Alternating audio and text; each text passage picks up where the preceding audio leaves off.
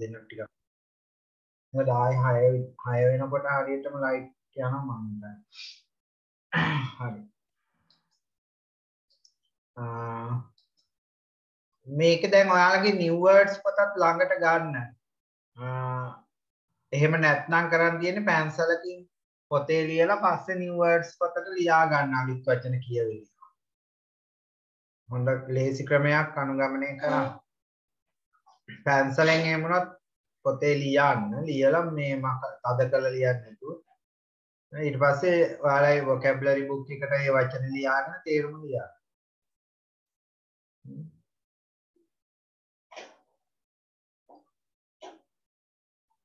හරි.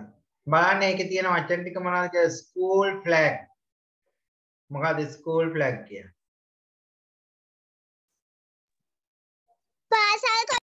පාසල් කොඩිය. ඊළඟට තියෙනවා prefect. prefect කියන්නේ ශික්ෂණායිකාව. මේ මයික් සාමාන්‍ය මයික් එක ඔන් එකේ තියන ගොඩක් ළමයි නැති නිසා ඕක නැත්තම් කොච්චරවත් ඇරනවා නෙපයිනේ. ගොඩක් ළමයි නැති නිසා ඔයාලගේ ගෙවල් වලින් සද්ද එන්නේ නැත්තම් මයික් එක ඔන් එකේ තියනවා. ඊළඟ principal ඉන්නවා teachers ඉන්නවානේ. හරි. ඊළඟ listen of lines of children. ළමයි පේලි. lines කියන්නේ පේලි. morning assembly is on Monday. දැන් සඳුදා උදේ assembly එක තමයි උදේ රැස්වීමටක් කියන්නේ assembly. නේ? assembly උදේ රැස්වීම. We hoist the school flag. We read news. Read news. Hoist කියන්නේ ඔසවනවා කියන එක. Hoist. ඔසවනවා. The school flag. මේ මොකක්ද ඔසවන්නේ? ඉස්කෝලේ පාසල් කොඩිය. We read news. ඊළඟට දැන්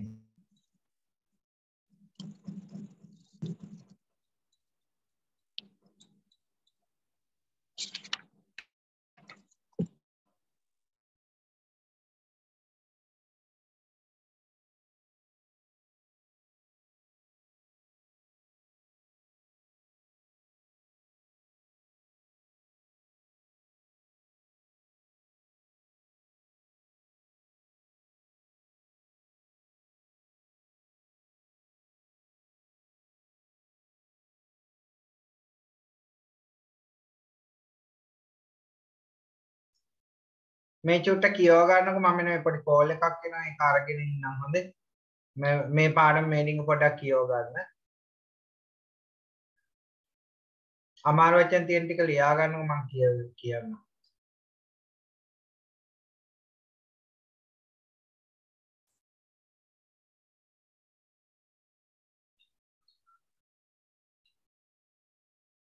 හරි මේ ඉස්කෝලේ පොත තමයි අපි කරගෙන ගියේ. ඔයාලා රීඩින් බුක් එක ගන්න අද මම ඇක්ටිවිටි බුක් එකක් මට මේ සතියේ දාන්න බැරි වුණා බලමු. ඉදිරි සතියේ තෝදිව මම එකක් හදලා දාන්න. මේ ඉස්කෝලේ පොත ගන්නකො 43 පිටුව.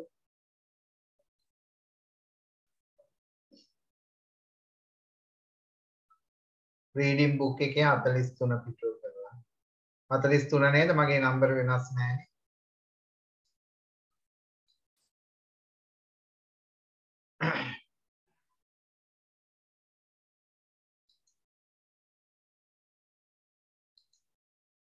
දිදුල පොත තියනව නේද ළඟ?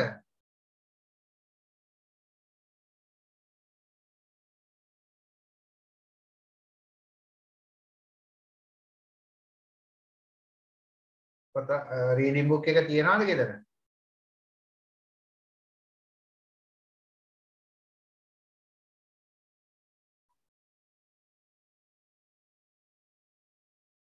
හරි. එතකොට අපි කතා කර හිටියේ ස්කූල් ඔයාලා වචන ලියා ගන්න එක පැන්සලකින් පොතේ ස්කූල් ෆ්ලැග් කිව්වේ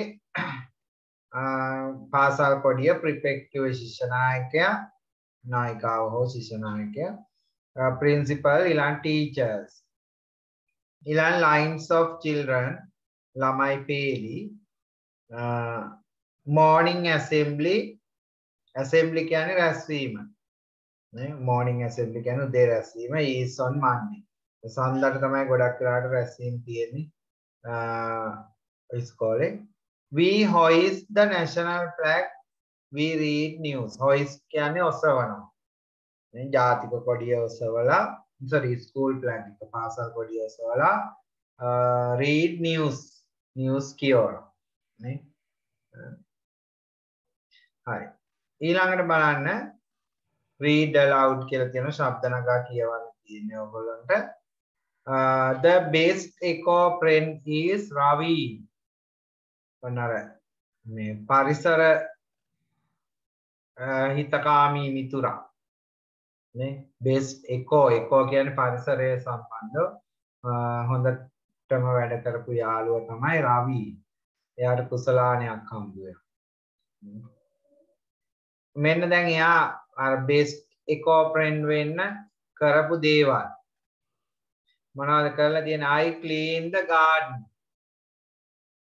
වත්ත පිරිසිදු කරලා තියෙනවා පිරිසිදු කරනවා I water the plants මොකද්ද කරන්නේ පැලවලට වතුර දානවලු යා ඊළඟ I weed water කිව්වහම වතුර වලටත් කියනවා වතුර දානවටත් කියනවා හරි මේක ක්‍රියාපදයේ විදිහට තියෙනවා I water the plants පැලවලට වතුර දානවා I weed කියන්නේ වල් පැල නෙලනවා වල් නෙලනවා නැත්නම් අපි කියන්නේ උදළු ගාලා හරි අතින් ගලවලා හරි වල් පැල ඉවත් කරනවා weed I pick litter pick කියන්නේ ඇහිඳිනවා නැත්නම් එකතු කරනවා litter කියන්නේ කුණු කසල එකතු කරනවා නැත්නම් ඇහිඳිනවා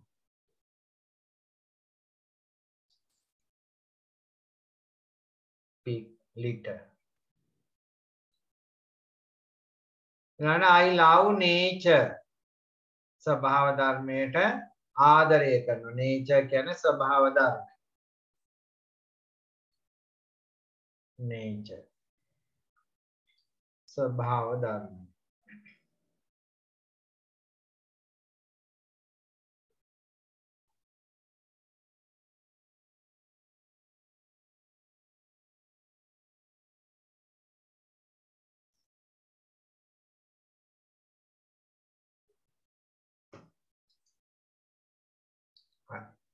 මේ මට ඔයගොල්ලන් කියනකො මේ ඔයාලට සෙනසුරාදා උදේ 8:00 පන්ති තියෙනවද?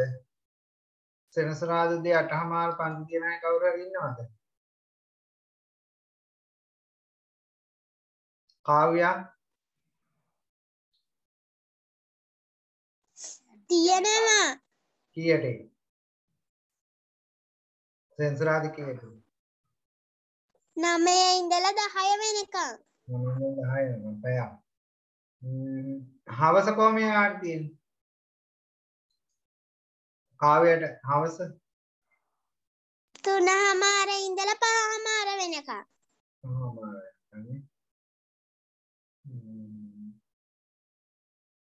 රශීරාට කොහොමද පන්ති මොනවද තියෙනවද?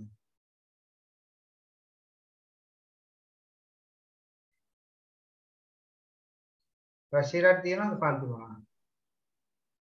නෑ. නෑ. යුනාට උදේ ගැටලුවක් නෑ. හවස යුනාගේ පන්ති කීයටද ඉවර වෙන්නේ හවස? 6ට. 6ටනේ. ගැටලුවක් තියෙනවා. ඊළඟට දිදුලට කොහමද පන්ති තියනවද? නෑ සර්. නෑ. සෙන්සර් ටයිම් එකක් නැති. 9 ඉඳන් 10.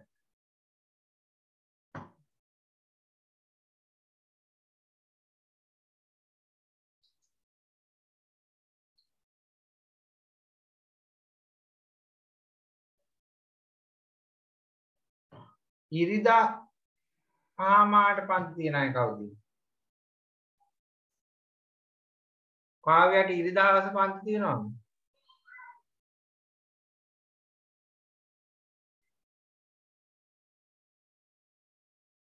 පහමාරට ඉවර වෙනවා.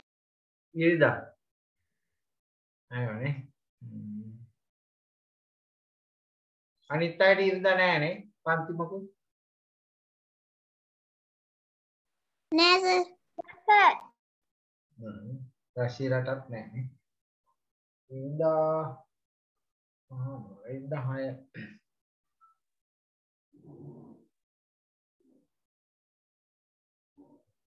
බලමු එහෙම නැත් ඉරිදා 6 ඉඳන් 8 වෙනකම් පන්ති දාවොත් කමක් නැද්ද? පුළුවන්. අමාරුයි. කාව්‍යයට විතරයි ප්‍රශ්න. පුළුවන් අයියට පාර්ටියක් තියෙනවා එල්ලයි. කාටේ?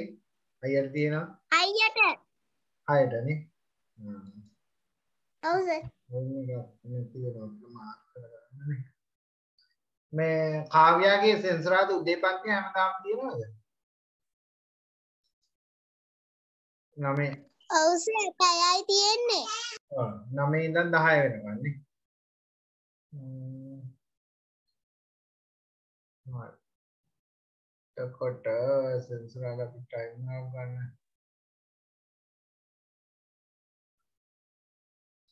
සෙන්සරාද මේ අඩුවින්ද උදේ පාන්දරම පටන් ගන්නත් බෑ.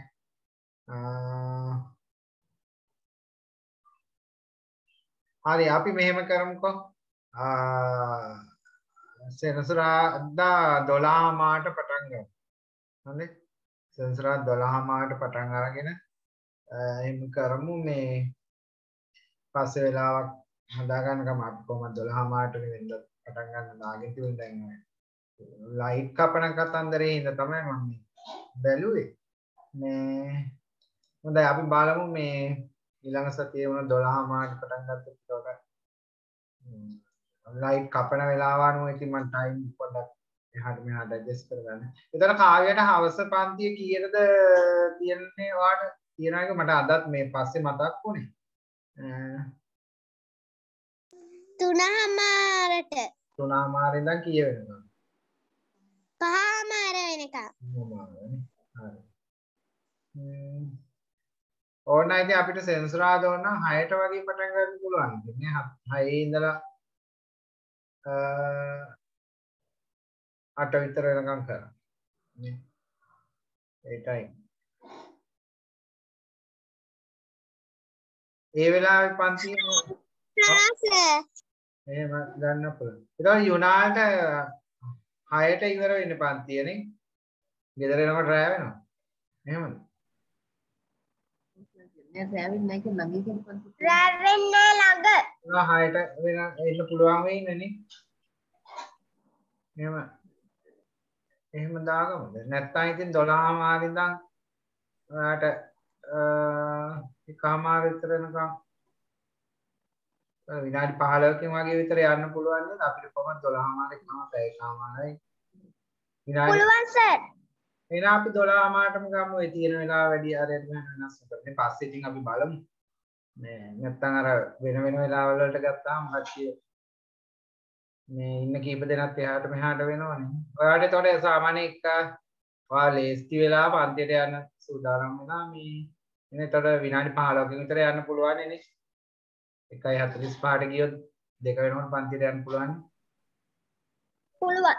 එහෙනම් අපි එහෙම කරගමු. හරි අපි එහෙනම් 12 මාට පටන් ගමු. මෙහෙම අර ලයිට් කපන ටයිම් තිබුණොත් ඒ දවස්වලට මේ අපි 6ට පටන් ගමු. හරිද? ඒ 6ට ටයිම් එක කාටවත් ගැටලුවක් නැහැනේ. නේද? දැන් පැය දෙකම ලයිට් කැපුවොත් එහෙම අපිට පන්ති කරන්න බැරිම වෙනවනේ. එහෙම වුණොත් අපි මේ 6 ඉඳන් 8 වෙනකම් විතර ඒ දවසට කරගමු. දැන් අදත් 1:03 තමයි ලයිට් කැපුවේ. අපි බලමු මොකක් හරි මේකට ක්‍රියාමාර්ගය ගන්න. එහෙනම් ලබන සතිය අපි 12 මාට පටන් ගමු. හරිද? 12 මාරේ නම් 1:45 විතර වෙනකම් දෙකට කිට් වෙනකම් කරමු. හරි. එහෙනම් හරි. මේ වෙලාව ලොකු වෙනසක් කරේ නැහැ දැන්ට. මේ අර ලයිට් කපලාම තිබුණොත් අපි මං එමුණොත් හන්දෑ 6ට දාන්න. එහෙම අපිට ඒ ටයිම් එක බේර ගන්න බැරි වුණොත්. හරි. හරි. මම මේ මැසේජ් දානවා එහෙනම් බලන්න. දැන්ට හිතාගන්න 12 මාරේ කියලා පන්තිය තියෙන්නේ සෙන්සුරාදා. හරි. හරි. පස්සේ අපි බලමු ආයේ කාටත් හානියක් නොවෙන්න ඉන්න කීප දෙනාට හානියක් නොවෙන්න බෑ ඒක කරගන්න නේද හොඳයි එහෙනම් ඊළඟට අපි බලමු මොකද තියෙන්නේ කියලා අපිට ඩයලොග් එකක් තියෙන්නේ hi good morning Robin කියනවා Raj කියන good morning Raj here is Nisam is this a new bicycle මේ Nisam කියනවා is this a new bicycle මේක අලුත් bicycle එකක්ද කියලා ඊට පස්සේ කියනවා yes this is my birthday present එයාට ලැබිච්ච birthday present එකක් ඊළඟට කියනවා that's nice නියමයි නිසාම් කියනවා thank you හරි අපි දැන් අපිට ඕන වෙනවා රොවින් 1යි රාජ් 1යි 2යි නිසාම් එක නෑ 3 දෙනෙක් හරි ඔන්න අපි ගම්මු රොවින් කියන්නේ කාව්‍යා රාජ් යුනාල් නිසාම් රශීර right ඊළඟ වටේදී දිදුල ගන්න ස්ටාර්ට් කරන්න බලන්න Hi, good morning. Good morning. රාජ්ක දෙකක් තියෙනවා here is Here is Nizam. This is a new bicycle. Yes, this is my birthday present.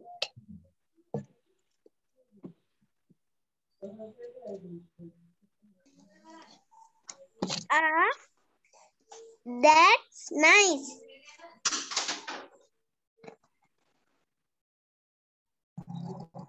Thank you. හරි කො දිදුල ඉන්නවනේ දැන් දිදුල ඇහෙනවද එහෙනම් දිදුල තමයි රොවින් ඊළාට රශීරා Raj යුනාල් නිසාම්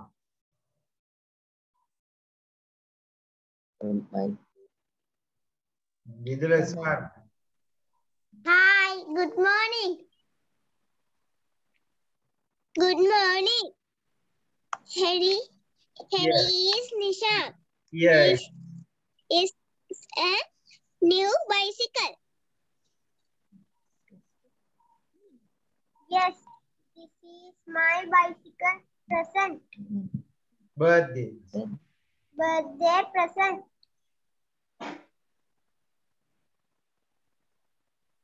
Hi, that new. nice that's nice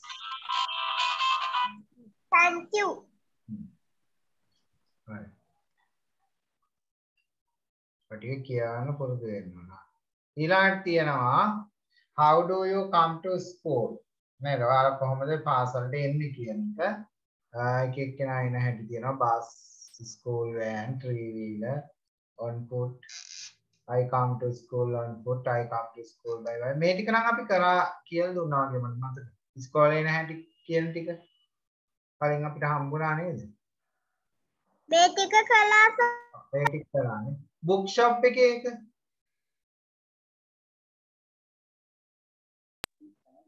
කළා සර්. ඒ ටිකක් කරලාද බලන්න පොඩ්ඩක් පරණ ඇක්ටිවිටි බුක් එකේ පෙන්නා මේ ටිකත් මම කියලා දුන්නානේ I want a mango මේ කැන්ටින් එකේ කතන්දරේ නේ ඒ ටිකක් කරා බලන්න ඊළඟට අපිට ඒ ටික මේ ගහේ ටිකක් කරානේ my food bag මෙන්න මේක කරාද කියලා පොඩ්ඩක් බලන්න my food bag කියන පාඩම පටන් ගත්තා බලන්න නෑ සර්.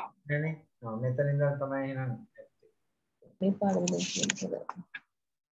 right මේ හතරේ ඉඳන් තමයි කියන්නේ food bag බලන්න පොඩ්ඩක් අර work book එක මේ මෙතන ඉඳන් තමයි ඇත්තේ මට මතක මේක කියන්නේ Buns. හරි හොඳයි. හතරවෙනි පාඩම නේද? ඒකේ මේ මොකද සෝං එකක් තියෙනවා ඉස්සලා නේ.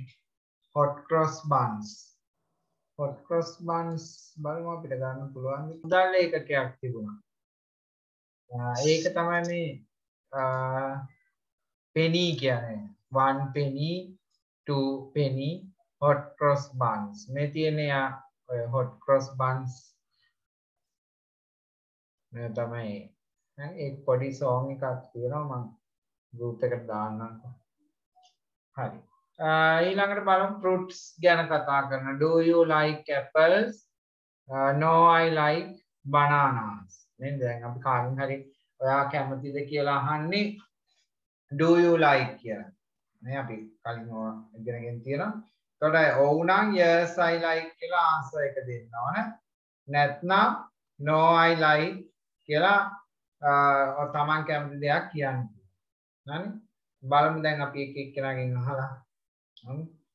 දැන් ඩයලොග් එක තමයි කැමති නම් yes I like කියන්න පුළුවන්. නැත්නම් no I like කියලා no කියලා I like තමන් කැමති එකක් කියන්න පුළුවන්. හරි? right. Kavya, do you like orange? Yes, I like. You know. Do you like rose apple? Jambu, rose apple. No, I like banana. Rashida, do you like pineapple? Yes, I do. Yes, I like. Didula, do you like soursop? Katuano. Soursop.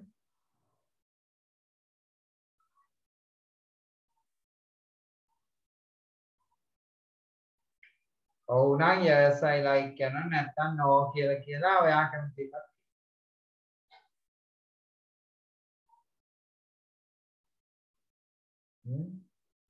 Do you like soursop? මං අහන්නේ ඔයා කටුවානවද වලට කැමතිද?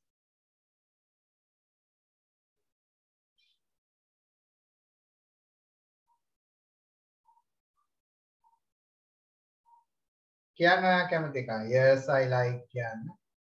නැත්නම් no I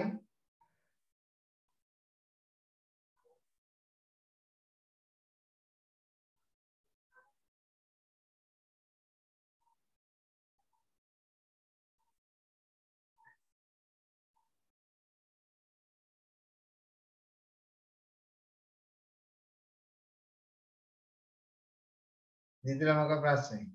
Do you like soursop? ඔයා කැමතිද කටුවානවද වලට? ඔයා කැමති නම් yes I like කියන්න. නැත්නම් no කියලා I like කියලා ඔයා කැමති පළතුරක් කියන්න.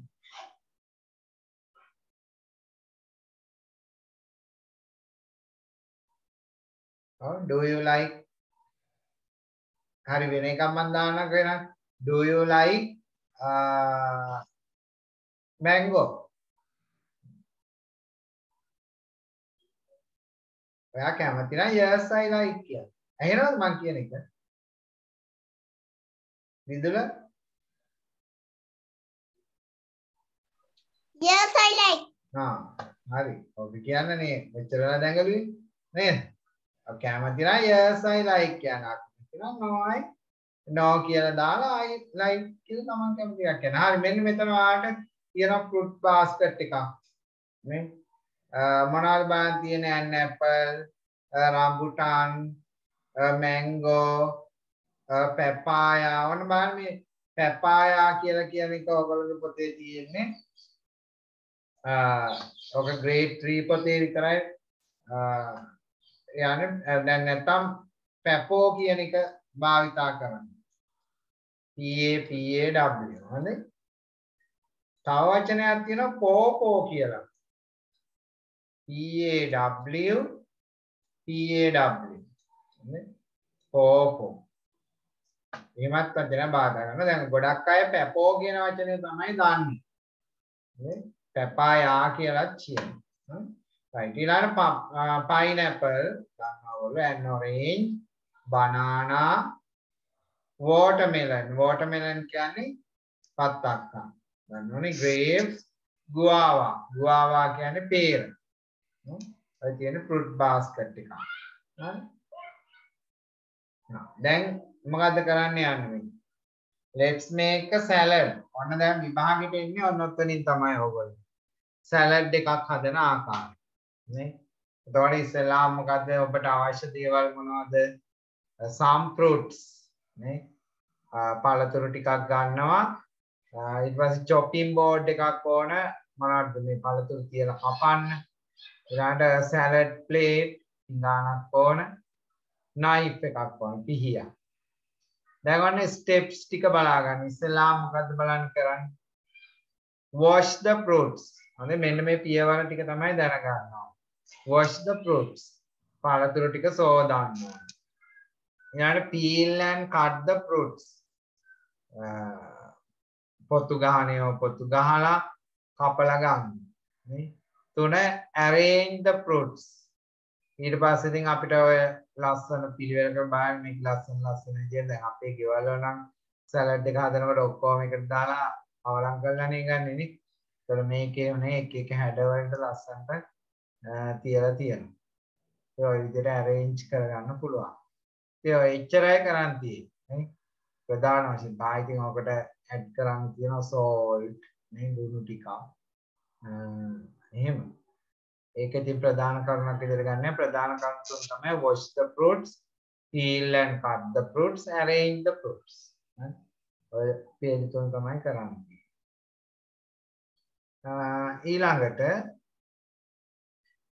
මේ සුප් එකක් හදන හැටි. හරි? සුප් මේ වචනේ ප්‍රනවුන්ස් කරන්නේ soup. We are hungry. Let's make a vegetable soup. A level soup එකක් හදමු. තර මොනවද එක එක්කෙනා ගේන්නේ?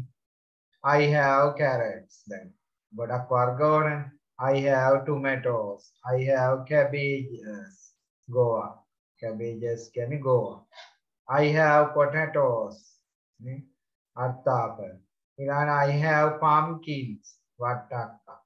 I have leeks. නේ? එක එක්කෙනා ගාව ඔන්න ඔය වර්ග තියෙනවා. The soup is ready. It's very tasty. දැන් අවසානදී සුප් එක සූදානම් කරගන්නවා. ඒක හරි රසවත් කියලා කියනවා. හරි. ඊළඟට ඔන්න අපි බලමු එළවලු වර්ග ටිකක්. බලන්න ඔයගොල්ලෝ දන්නේ නැති වචන තියෙනවා නම් ලියා ගන්න. ඈ snake gods මොනවද snake gods කියන්නේ?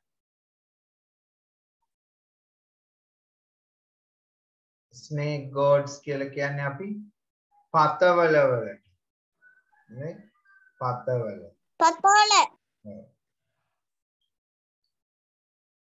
ඊළඟ rich gods කියලා තියෙන ඊට යටි rich gods නැත්නම් ඕකට තානමක් කියනවා ලුෆා කියලා ලුෆා වැටකොළු ලුෆා කියලාත් භාවිතා කරනවා. ඊළඟ cauliflower කියලා කියන්නේ ගෝවා මල් නැත්නම් මල් ගෝවාද කොහෙද කියලා කියනවා නේ මල් ගෝවා. ඔව්. ඊළඟ brinjals ඔයගොල්ලෝ දන්නවා brinjals කියන්නේ වම්බටු.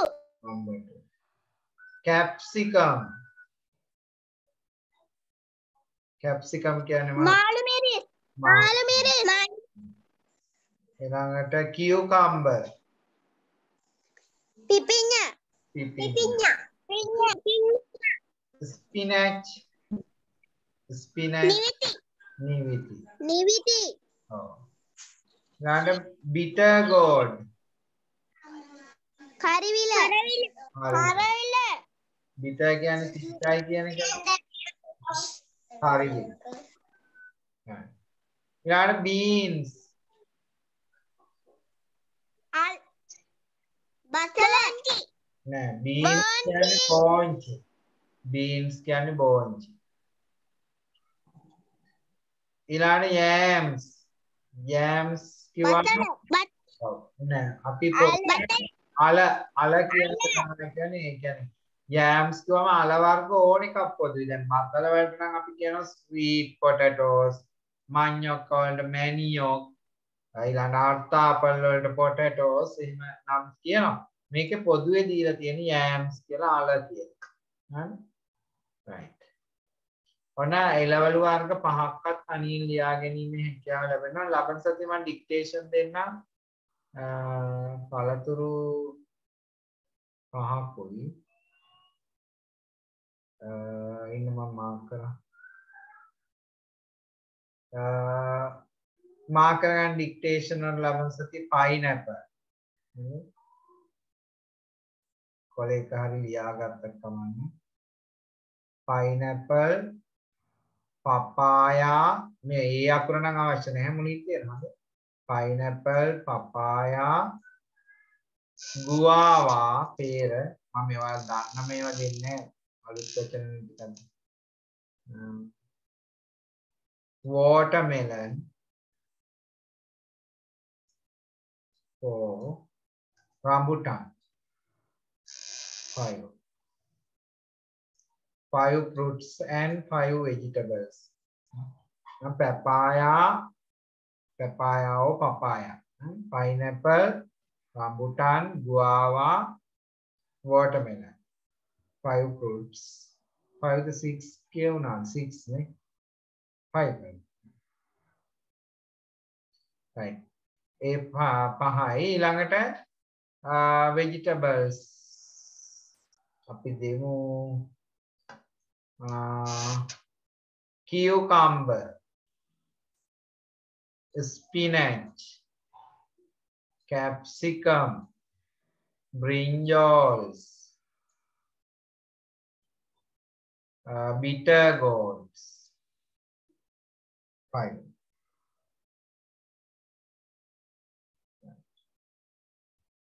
ඒ 10 ඩික්ටේෂන් වලට පාඩම්.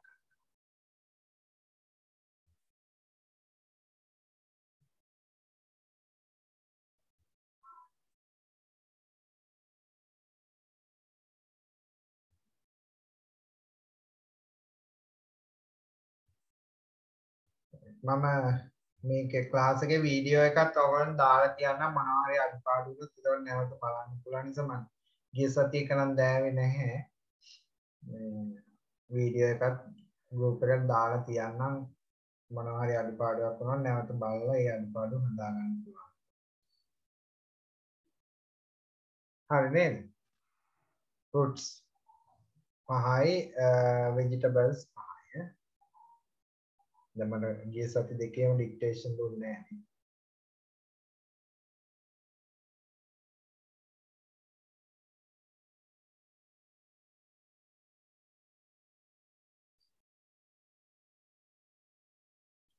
හරි ඊළඟ පොඩි song එකක් තියෙනවා Polly put the kettle on Polly put the kettle on Polly put the kettle on we'll all have tea table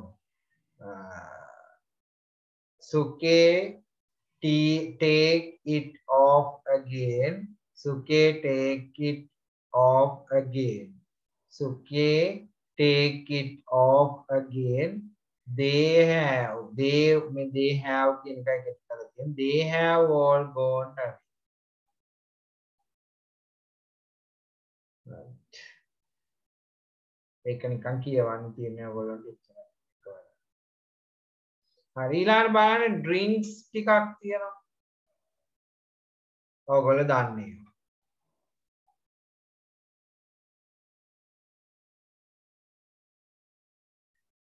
මොනවාද කොෆි තියෙනවා මිල්ක් තියෙනවා ටී තියෙනවා ජූස් තියෙනවා වෝටර් තියෙනවා අනිවාර්යෙන් ඔය පහ තනියෙන් ලියා ගන්න පුළුවන් වෙන්න ඕන දන්නවනේ ඒකෙන් කොෆි තමයි ඕනනම් අමතක වුණොත් වෙන්නේ ඒක පාඩම් කරන්නේ juice coffee milk tea juice water ඉතින් I like භාවිතා කරලා ලියන්න තියෙන I like tea me too කිව්වම මටත් කියන තේරුම තියෙනවා හරි මට have a tea party with your friends මේ යාළුවත් එක්ක tea party එකක් කියන්නේ or biscuits for me මේ මට biscuit එකක් ඉන්නවා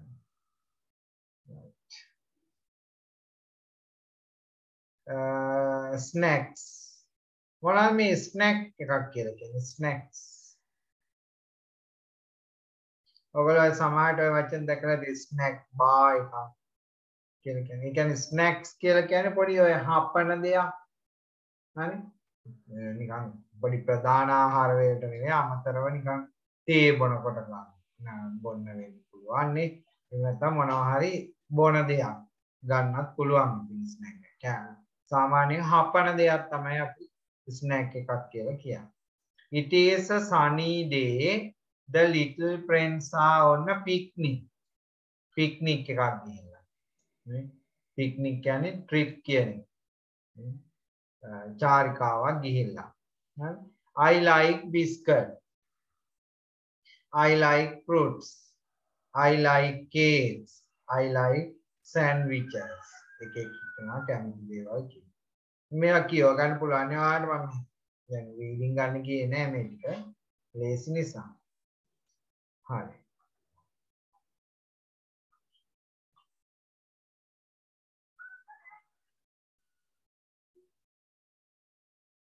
හරි අපි එතනින් නවත්තලා වර්ක් බුක් එකේ වැඩ ටික මම කියලා දෙන්න ඕන කරා. ඩ්‍රින්ක්ස් වලින් නැත මේ ස්නැක්ස් වලින් එතනින් අපි නතර කරමුකෝ. අපි පොඩ්ඩක් යමු වර්ක් බුක් එකට දැන්. ඒත් දැන් මේ කරපු ටිකෙන් පොඩි පොඩි ඇක්ටිවිටි ටිකක් තියෙනවා.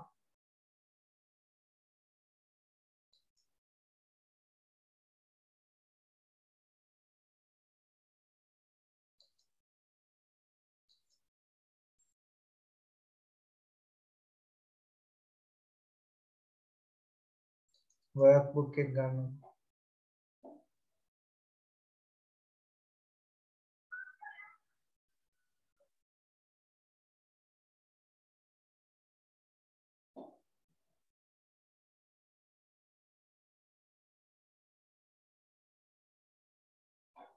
දැන් ඉවරද? නෑ නෑ. 6 වෙනකම් කරන්න. පන්ති තියන අය කවුරුත් නෑ නේ. හරි මම මේ වර්ක් බුක් එක ගන්න කියලා කිව්වේ. පන්තියේම තියන අය ඉන්නවනම් කවුරු හරි කියන්න. හරි මේක අපි කරා මේ ටික.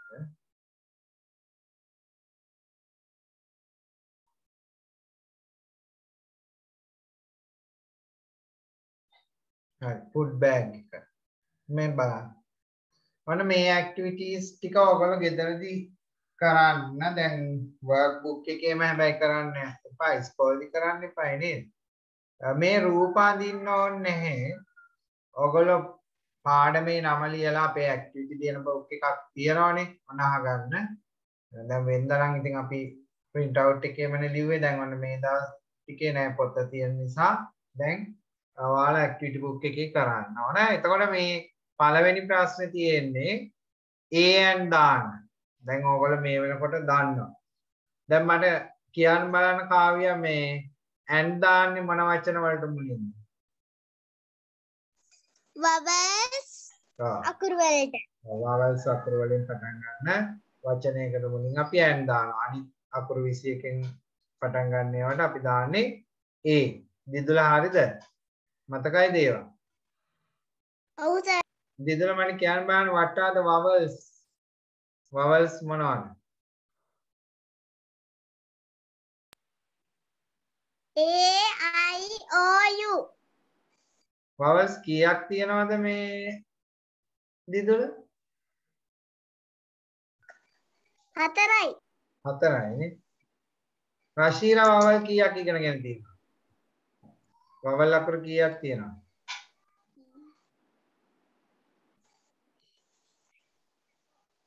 රශීලා vowels කීයක් තියෙනවද ඉංග්‍රීසි වල? දිදුල කියන්නේ 4යිලු. කා කියන්නේ කී? මතක නැද්ද? Sir, A, E, I, O, U. එතකොට අකුරු කීයක් තියෙනවද? 5. පහක් තියෙනවා. එහෙනම් රචිරා vowels පහක් තියෙනවා. A, E, I, O, U. මෙන්න මේවායින් පටන් ගන්න වචනයක් ආවොත් තමයි අපි and කියන එක ලියන්නේ. අනිත් ඒවායින් ආවොත් අපි කියන්නේ A. දැන් ලියන්නේ නෑ මට කියන්න. ඇපල් වලට එනම් මොකක්ද එන්නේ? And. Banana. And. Banana. Pineapple. Watermelon.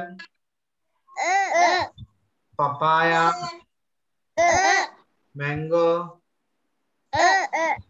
Rambutan. හරි.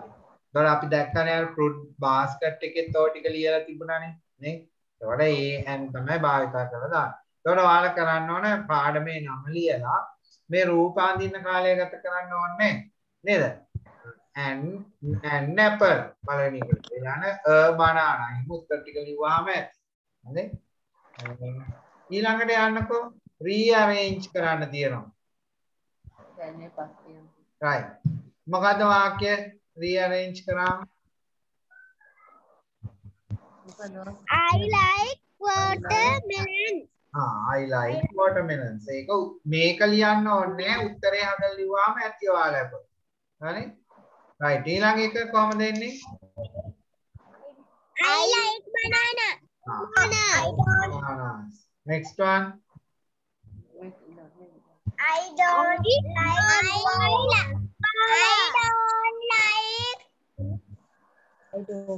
මොකද්ද? I don't like guava. guavas. Guavas කියන්නේ pear නේ. I don't like guava. right. එහෙනම් ඒ උත්තර ටික විතරක් ලිව්වාම ප්‍රමාණවත් මේව ලියන්න ඕන නැහැ. ඊළඟට කියනවා here is salad plate draw fruits. දැන් ඕගොල්ලෝ අර salad plate එක දැක්කනේ කලින් reading book එකේ තියෙන්නේ නේද? ඒක ඉතින් ඒ විදියම වන්නේ ඔයාලට හිතන විදියට salad plate එකක් අඳින්න. හරි? අපි බලමුකෝ මේ ලස්සනම salad plate එක කාගෙද කියලා. group එකට ඇඳලා පාට කරලා දාන්න. හරි? right. ඔන්න දැන් ඔයාලට කරන්න ඕන ටික මේ arrange කරන් තියෙනවා. ඉස්සෙල්ලා මොකද්ද කරේ අපි මතකද? ඉස්සෙල්ලා fruits ටික මොකද්ද කරේ? salad එක හදද්දි. දැන් පාඩම කියලා දුන්නා මම කලින්. සේදුවා. wash කරන්න. සේදුවා. හරි. උත්තරේ ලියනවා wash the fruit. ඊළඟට and cut the fruits මොකද්ද කරන්නේ?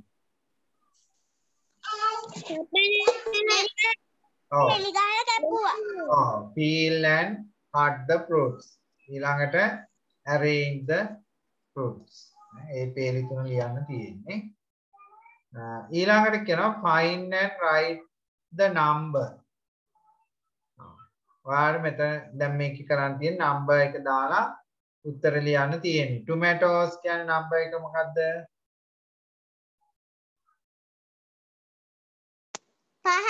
5. number 5 දාලා මේ උත්තරේ ලියලා තියන්න. එතකොට හරි. carrots 4. මේ රූප අඳින්න යන්නේ මේවත් රූප කොටු අඳින්න යන්න ඕනේ නැහැ ඔයාලා. හොඳේ. ඔයාලා අංක 4 දාවා carrots කියලා ලිව්වා. leeks 3. beans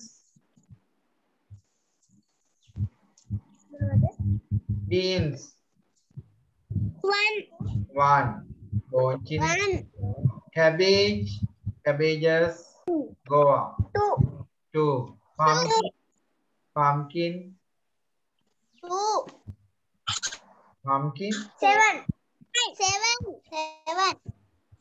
7. mushrooms 8. mushroom කියන්නේ හතු. potatoes 6. හරි. ඒ නම්බර එක දාලා වචනේ විතරක් ලියුවම ඇති කොටු ගන්න රවුන්ඩ් කරන්න නෑ. right. ඊළඟට color the vegetable in the soup. හරි. එතකොට මේ රූපේ නම් ඇන්දේ නැතක් කමන්නේ නැහැ ඔයගොල්ලෝ ඉතින් මෙච්චර මේක ඉස්කෝලේ කරනකොට කලා කරාම ඇති. යන්දින්න යන්න ඕනේ නැහැ. හරිද? අපි මෙතන වචන ටික ඉගෙන ගන්න ඕනේ. ඒවයි නම් ටික. නිසා මේක අපි ඕනේ කරන්න ඇතැල්ල දාමු. Read and write. I like carrots. They are orange. What do you like? දැන් මෙතන මොකද්ද කරන්න තියෙන්නේ? ඕගොල්ලන්ගේ පින්තූරයක් ඇඳලා මේ විදිහට ලියන්න ඕනේ. හරි? මොකද්ද? I like දැන් මෙහා carrots නේ ඔයාලා කැමති දෙයක් දාන්න. ඒක I like mushrooms. එන්නේ කියන්නේ they are white සුදු. What do you like? හරි? ඒ විදිහට මේ ප්‍රශ්න තුන මේ තුන නැතුව ඒ කියන්නේ මේක වෙනස් කරලා ලියන්න. හරි? පාටයි මේකයි විතරයිනේ වෙනස් වෙන්නේ. ඒ දෙක වෙනස් කරනවා. හරි? right. puzzle එකක් තියෙනවා. නේ බබු. කියන්න බෑ මට puzzle එකේ තියෙන දේවල්. කියලා තියන්නම් ගෙදරදී පිළිකන් දැන්ට ඉතින් අමතක වෙනවා නම් පැන්සලෙන් ෆිල් කරන්න. ඔව් අනියන් ස්පෙලිංස් කියන්න බලන්න මතකද? O ඔව්. U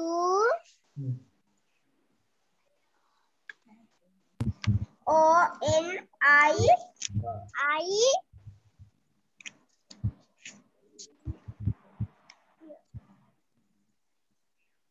O Y NS O N I O N S ආවල් දැන්ට පැන්සලකින් ෆිල් කරගන්න ලාවට ඒකට ගෙදරදී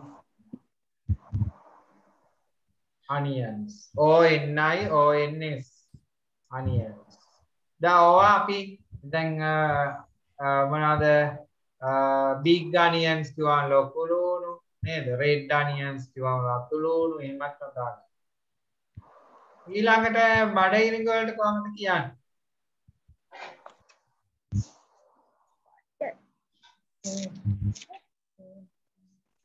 Corn.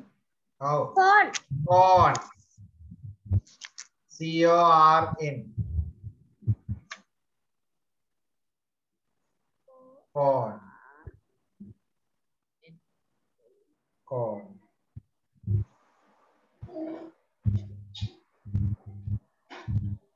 ඊළඟට මොනවද තියෙන්නේ? අපි උඩින් ඉගෙන ගත්ත જાතිය. හිතාගන්න පුළුවන්ද මොනවද තියෙන්නේ කියලා? Peach. හා? Peach. නිවිති නේද? නිවිති වලට කොහමද කිව්වේ? Spinach. Spinach.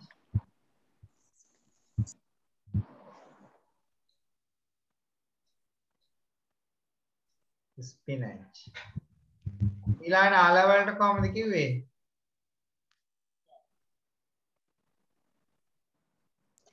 මතකද? Yeah. Potato. Potato නෙවෙයි ආපල් නේ එහෙම නැතුව පොදුවේම අපි ඉගෙන ගත්ත වචන yams. Yams. අල. යන්නේ පොදුවේ අල වලට කියන්නේ yams. හරි. ඔන්න ඊළඟට ඔයගොල්ලන්ට තියෙනවා ගෙදරදී ක්ලේ එහෙම තියන අය ඉන්නවා නම් පොඩි වැඩක් කරන්න ගෙදරදී ඉස්කෝලේ සමාජයට හදවන්නත් පුළුවන්. Take a box.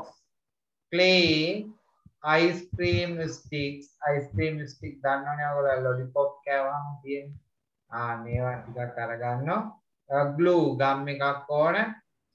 And a Bristol board. Bristol board නැත්නම් කඩදාසි කෑලි ටිකක් ගන්න. Make your vegetable garden. Vegetable garden එකක් හදන්න කියලා කියනවා. ඒක clay වලින් තමයි මේ රූප හදන්න තියෙන්නේ. රූප හදලා ඊට පස්සේ මේ අර කඩදාසියක ඒ රූපය ඇඳලා නම් ලියනවා. ලියලා මේකේ අර ගහලා තියනවා. මේක සමහර වෙලාවට ඉස්කෝලේ හදන්න කියයි. ඉතින් නැත්නම් ඉතින් හදන්න නෑ. ඔයගොල්ලෝ නිකන් සෙල්ලම් කරන්න වගේ ඉතින් ඕන නම් ක්ලේ එහෙම තියනවා නම් හැදුවට තමයි නැහැ. ඉතින් මේ විදිහට තමයි පොඩි පෙට්ටියක හදන්න කියලා සමහර ඉස්කෝලේ. හරි. ඒක පුළුවන් නේ ආවොත් කරගන්න. හරි.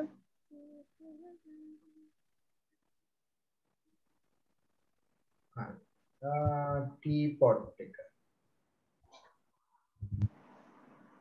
හරි මේ සෝං එක මේ තිබුණානේ රීඩින් බුක් එකේ නේද? මේක ඉතින් ආයි ලියන්න යන්න ඕනේ නැහැ රීඩින් බුක් එකේ තියෙනවා. right. ඊළඟට කියනවා මේ ටී පොට් එක ඩෙකොරේට් කරන්න කියලා කියනවා බලන්න. සරසන්න නේ ලස්සන මලක් ඇඳලා ඒ වගේ සරසිල්ලක් දාන්න. දැකලා ඇතිනේ නේද ටී පොට්. ඊළඟට මේකේ තියෙන්නේ ඔයාලට පාර හොයන්න. ඉතින් මේකත් අඳින්න යන්න ඕනේ දැන් ස්කෝල්ඩි කරනකොට. මෙතන ඊට පස්සේ I like කියලා දාලා ලියන්න ඕනද. මේ තියෙන අපි drinks ටිකනේ.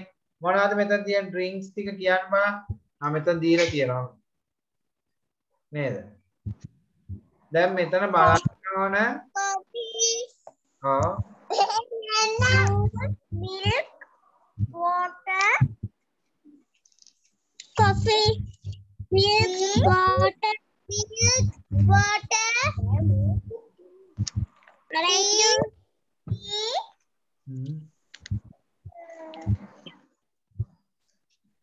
king coconut. King coconut නේ king coconut නේ. හරි. දැන් මේක එක්කලා කැමති දේ ඔයාලට හොයන්න තියෙනවා. මේක මේ අපේ පන්තියේදී කරේ නැතුව ප්‍රශ්න නැහැ. ඉස්කෝලේදී කරනකොට මම ගිහලා පාර හොයාගන්න යා මොනවද කැමති කියලා. මේම එතන මෙයා කැමති වෙලා තියෙන මොනවද? කොෆීනේ නේ. එහෙනම් දැන් මෙතන ලියන්න ඕන I like coffee කියලා. ඒක දැන් මේ පන්තියේදී ලියන්න අවශ්‍ය නැහැ. මම ඉස්කෝලේදී ආවොත් කරන්න හැටි මේ කියලා. හරි. I like coffee කියලා මෙතන ලියන්න. ඔය විදිහට එක එක්කෙනා කැමති දේවල් යන්න මෙන්න මෙතන ඔයාලට වාක්‍ය ටිකක් ලියන්න තියෙනවා. I like දාලා ලියන්න මේ ටිකට I don't like දාලා ලියන්න. මේ වාක්‍ය ටික නම් ලියුවට කමක් නැහැ. හරිද? I like coffee, I like milk, I like tea, I like water, I like orange juice, I like king coconut. නේ? ඒ විදිහට ලියන්න. ඒ ටිකම ඊට පස්සේ I don't like දාලා ලියන්න. මම අකමැති. නේ? I don't like coffee, I don't like milk ඒ විදිහට ලියන්න. හරිද? ඊළඟට මේ ඕගොල්ලන්ගේ අර පික්නික් එකක් යනකොට ඕගොල්ලෝ මොනවද අරන් යන්නේ කියලා මේ ෆුඩ් අයිටම්ස් ටිකක් මේක අඳින්න හෝ අලවන්න තියෙනවා. දැන් පොතේ අපි කිව්ව දැක්කනේ කට්ටිය සෑන්ඩ්විච් කෙනෙක්චානේ. ඊළඟට කාමරයක් තිබුණේ. මෙතන තියෙන ෆුඩ් අයිටම්ස් ටික හොයන්න. මොකද ගණන් ටික දැන් කරන්න ඔය? හරි. බලන්න මේකේ තියෙන ෆුඩ් අයිටම්ස් මොනවද කියලා ඔයගොල්ලෝ හොයන්න. මේක අඳින්න යන්න ඕනේ. නිකන් ඔයගොල්ලෝ බලන්න මොනවද තියෙන්නේ. හරි අපි බලමු. දැන් කට්ටියක් එකතු වෙලා හොයමු බලන්න මොනවද තියෙන ෆුඩ් අයිටම්ස් කියලා. පළවෙනි තීරුවේ තියෙද බලන්න මට හොයලා කියන්න.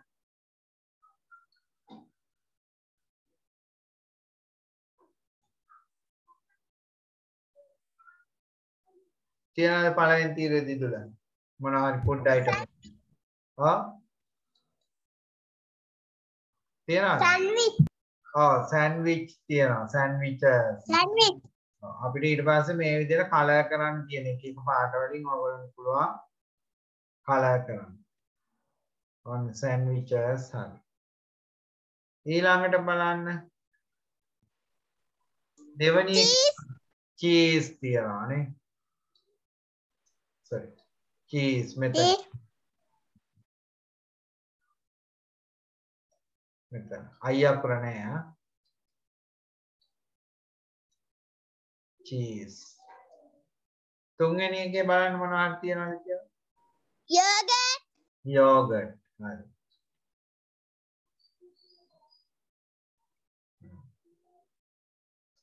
ඊළඟ එකේ Banana. බනානා. Banana. හරි. Next one.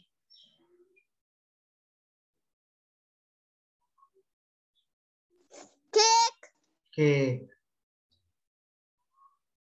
C-A-K-E. Cake. Next one.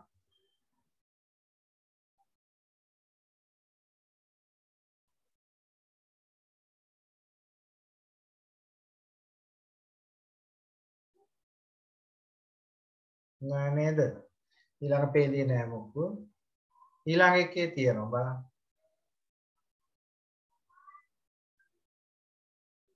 මොකක්ද තියෙන්නේ?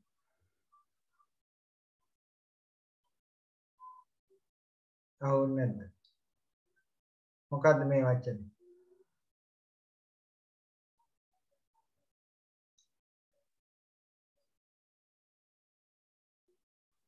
කියන්න පුළුවන්. ඔය මං කලහ කරපු වචනේ. වඩේ. වඩේ කියලා කියන්නේ වඩේ වලට. හා? වඩේ. ඊළඟ එකේ තියනවද මොකද? නෑ නේද? right ඊළඟ පහලට බලන්න මොනවද තියෙනවද කියලා. මේ පේලියේ තියෙනවා දෙවෙනි පේලිය මොකක්ද තියෙන්නේ?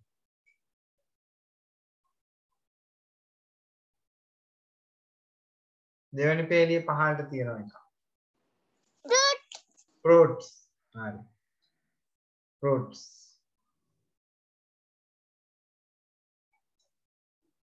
Fruits. තව බලන්න.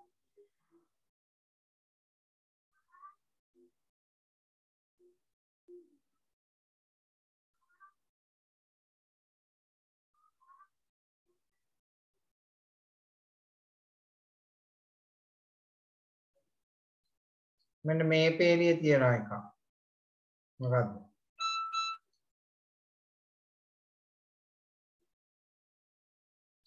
මොකද්ද මේ?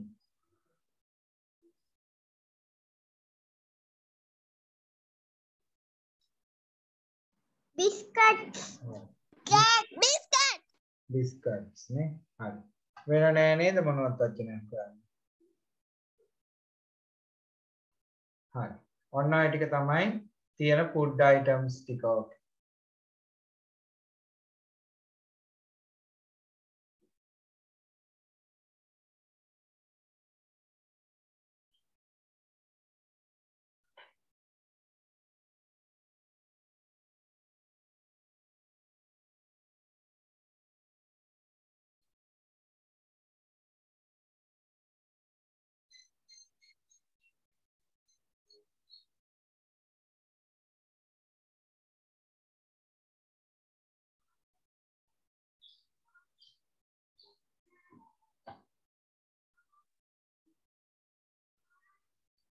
හරි නේද?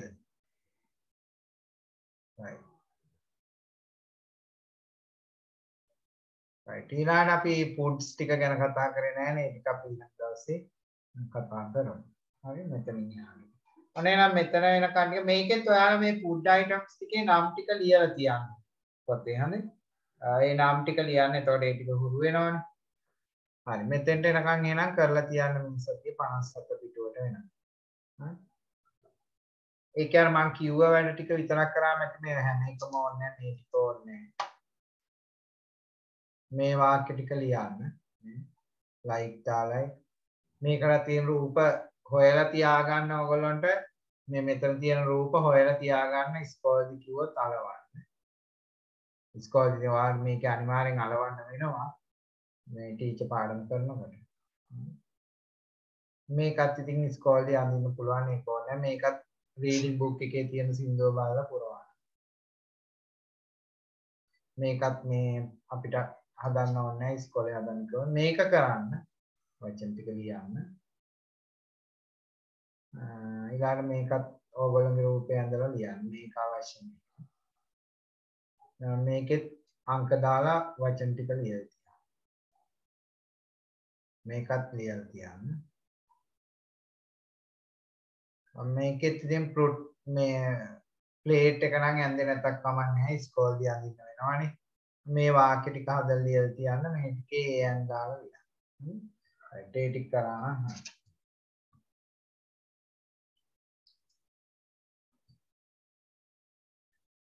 හොඳයි. ඊළඟට අපි බලමු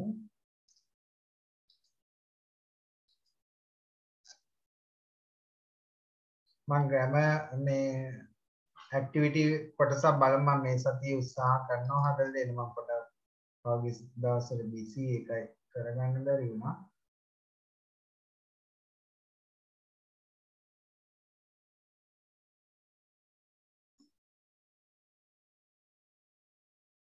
හරි ඒක අපි කතා කරානේ.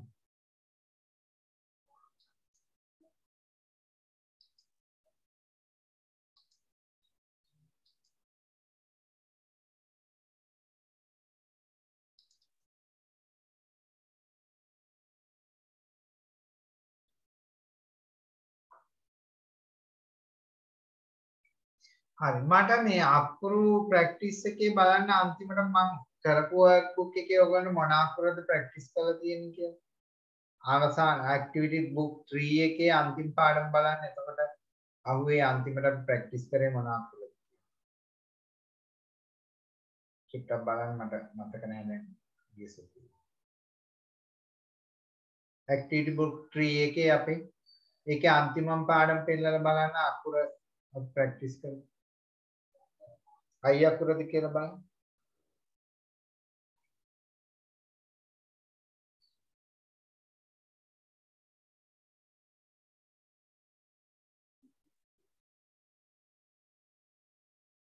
පුළුවන් ද හොයාගන්න? මම හොයන්න. J. J අකුර. J. හරි එහෙනම් අපි පොඩ්ඩක් අද K අකුර ගැන හොයමු. ඒක ඉතින් කරන්න ඕනේ නැහැ ඉස්කෝලේ කරනකොට කරන්න මම කියලා දීලා තියන්නේ.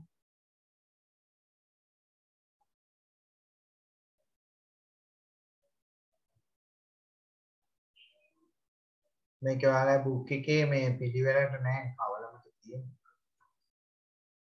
K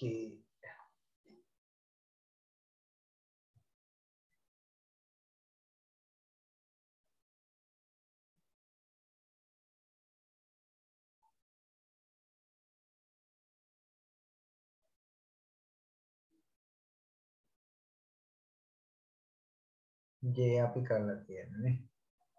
ඔයගොල්ලෝ දැන් අකුරු ටික දන්නවනේ ඒ නිසා මේ ඉස්කෝලේ කරනකොට දිව්වහම ඇති ඒ ටික.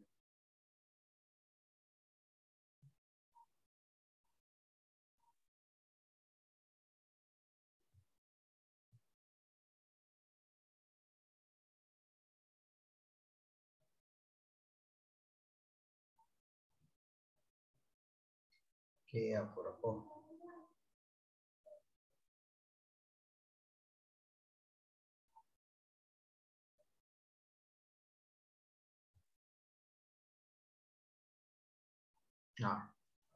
හරි. එතකොට මොනවද අපිට K අකුරෙන් දීලා තියෙන රූප මේකේ? කියන්නකො ටට්ටක් ගාලා. Kettle. kettle තියෙනවා. Kettle. ඔව්. Wheel. Key. Kite. හරි. එතකොට බානවා K අකුර ලියන හැටි. දැන් මොනවා හරි අමතක වීමක් තියෙනවා නම් එහෙම නේද? ඉස්සෙල්ලාම අපි කරන්නේ මේ ඉරාන් දිනවා නේද? ඊට පස්සේ අංක 2 මේ උඩ ඉඳලා මෙහාට ඉරාන් දිනවා. ඊට පස්සේ මෙතන ඉඳලා පහළට ඉරාන්. දැන් සමහර අය හුරු වෙලා තියෙන්නේ මෙහෙම දැන් අපි උනත් එහෙමයි හදිස්සියට කරන්නේ මෙතන ඉඳලා මෙහාට ගහන එක. එහෙම නෙමෙයි. ඔයගොල්ලෝ ඉර ගහන්න උඩ ඉඳලා මෙහාට එන්න ඉර ආයි යට ඉඳලා මෙහාට ඉර. සිම්පල් K එකෙත් එහෙම තමයි නේද? එතකොට සිම්පල් K එක ලියන්නේ අපි දන්නවා ඩබල් රූල් පොතේ ලියනකොට නේද? නිල් පාට රූලේ තමයි මේ කොටසේ එන්නේ නේද? රතු පාට රූලේ ඉඳලා මෙතෙන්ට ඉර ගැහුවා. නිල් පාට රූලේ ඉඳලා මෙතෙන්ට ගැහුවා. ආයි පහළට. හරිද? මේ අංක දාලා පෙන්නලා තියෙන්නේ ඔයගොල්ලන්ට ලියන ආකාරය. හරි? ඉතින් මේක ඊට පස්සේ කියනවා K අකුරු තියෙන ඒවා ජොයින් කරන්න කියලා කියනවා නේද? දෙක දෙක. හරි. කැපිටල් K අකුරයි නෑ සිම්පල් K අකුර දෙකකුයි ඒ විදිහට. දැන් සිම්පල් K අකුරු මෙහෙම ජොයින් කරන්න. කැපිටල් මෙහෙම.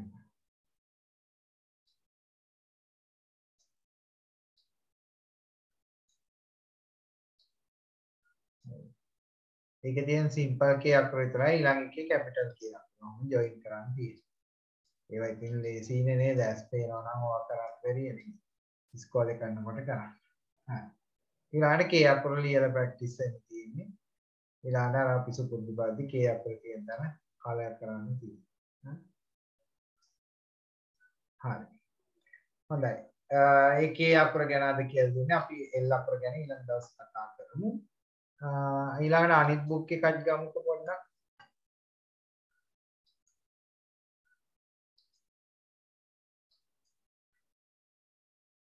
පොත් හතරක් තියෙනවානේ නේ. ඔයගොල්ලන් තමයි ලොකුම පොත් ටික තියෙන්නේ. 3යි. මේක හම්බුන්නේ නැහැ. 3යි සර්. මේ පොත හම්බුන්නේ මොන පොතද සර්? මේ මන් දැන් පෙන්නන එක. පේන්නේ නැහැ සර්. සියාවුන්නේ නැහැ. මේ පොත හම්බුන්නේ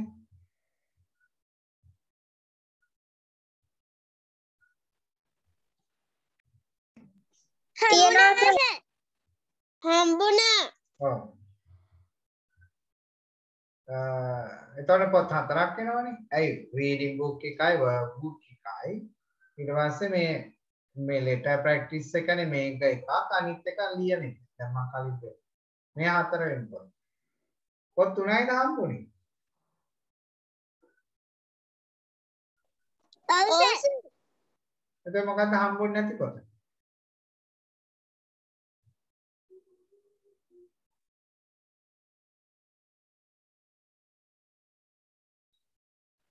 ඔයාලා එක පොතක් බුක් එකයි, ක්විස් බුක් එකයි, වර්ක් බුක් එකයි විතරයි. ඒක මේ පොත නැද්ද? මම දැන් මේ පෙන්නන එක. මේක නෑ. මේ ටික නැද්ද? ඕක තියෙනවා සර්. ඔව්. ඒක මේකෙම දානිත් මේ පොතේම දානිත් අර අපි දැන් පොඩ්ඩක් ඉස්සෙල්ලා පෙන්නපු එක පොත.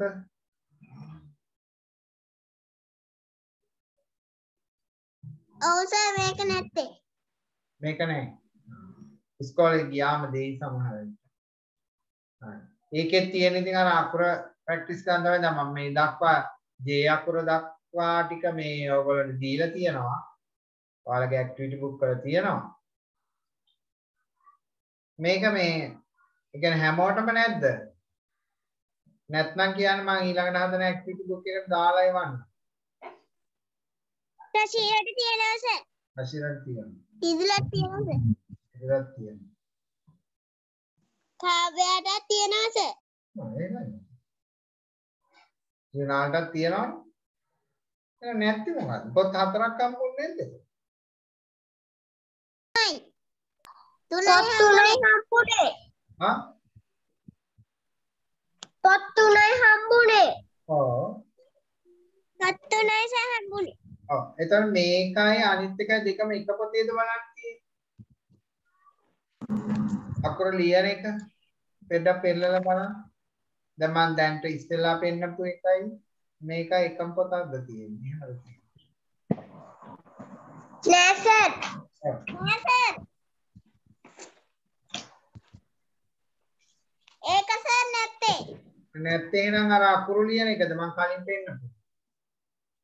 ඒකද නැත්තේ?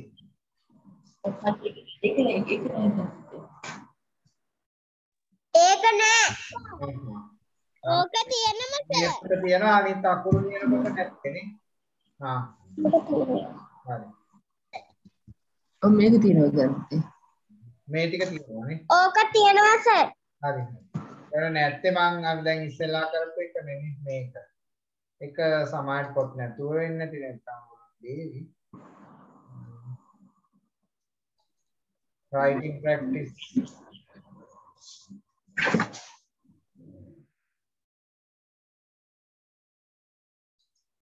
මේ පොත තමයි නැත්තේ එතකොටනේ. මෙන්න මේ දැන් මම පෙන්නපු එක මේක තමයි නැත්තේ ඔයගොල්ලන්ට නේ. ඕක නෑ සර්. කාටවත් හම්බෙලා නැහැ. නෑ. කාටවත් නැහැ. හරි. මම මේව කරන්නම්කෝ. ඇක්ටිවිටි බුක් එකට මේකේ තියෙන ටික ඒවා දාලා එවන්නම්. එතකොට ඒකෙම කරන්න පුළුවන් නේ කොහොමද නේ? හරි. එහෙම කරමු. එතකොට අපි J අකුරනේ අන්තිමට කරලා තිබුණේ. J අකුර K අකුරේ ඉඳලා එවන්න. හරි. හරි අනිත් පොත් තුන ඕකේනේ.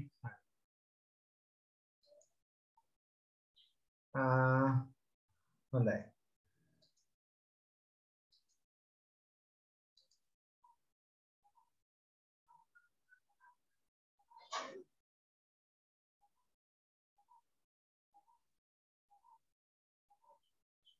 හරි මේකෙත් අපි එන K අකුරට එනකන් කතා කරලා තිබුණේ මේ J අකුරට එනකන් කතා කරලානේ තිබුණේ අපි බලමු K අකුරත් මේක කතා කරමු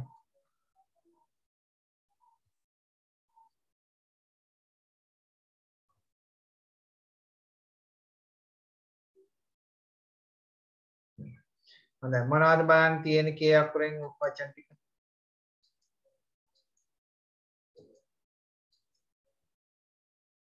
කවුද ඉන්නේ කයිට් ඉන්නවා කැන්ගරූ ඉන්නවා kangaroo kettle kiwi හරි එතකොට K අකුරෙන් එන වචන. එතකොට මේකේ තියෙන K අකුර ලියන්න ප්‍රැක්ටිස් වෙන්න තියෙනවා. English video කරා කරා.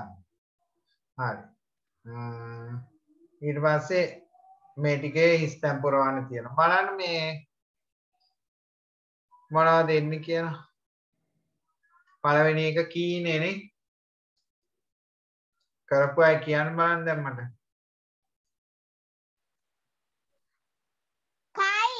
kite hawk kiwi dog cat lion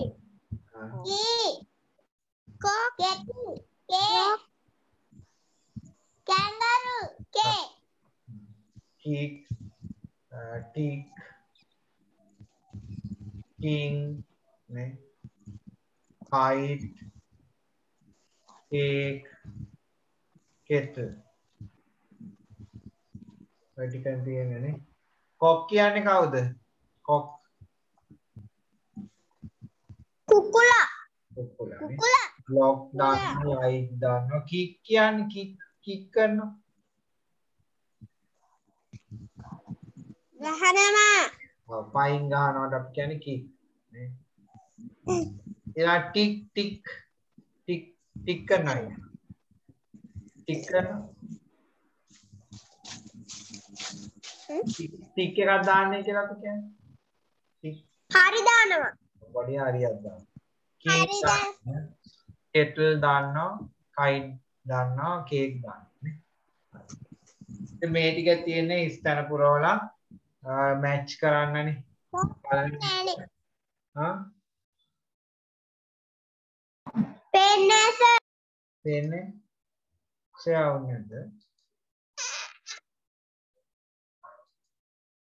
පේනවා පෙන්නේ සර් හරි එතකොට ස්තන පුරවලා මැච් කරන්න තියෙන kiwi නේ kite key king kettle kennel කියන්නේ මොකක්ද kennel කූඩුව ඔව් කූඩුව බලු කූඩුවට තමයි අපි kennel කියන්නේ බලු කූඩුව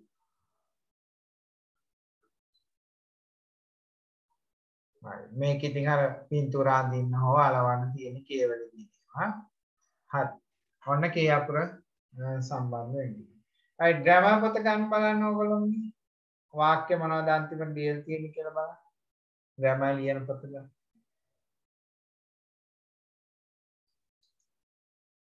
මොනවද මම වාක්‍ය දීලා තියනවද ලියන්න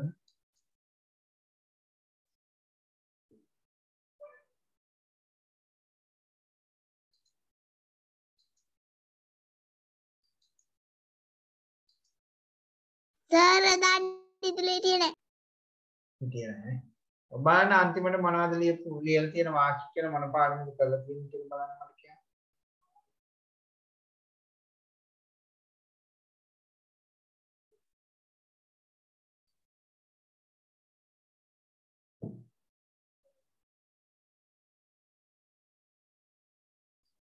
බලන්න මොනවද කියලා තියෙන්නේ කියලා.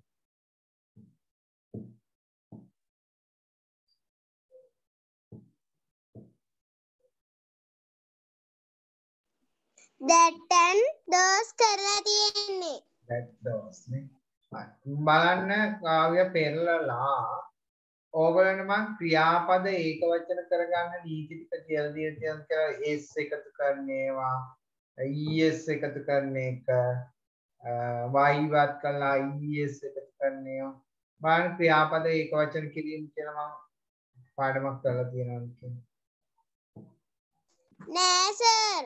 කරලා නෑ. ඒකේ වාක්‍ය විතරයි දීලා තියෙන්නේ. ඒක වචන වලින් වාක්‍යයි බහු වචන වලින් වාක්‍යය වෙනම දීලා තියනවාද එහෙම? තියනවාද එහෙම? මොකද?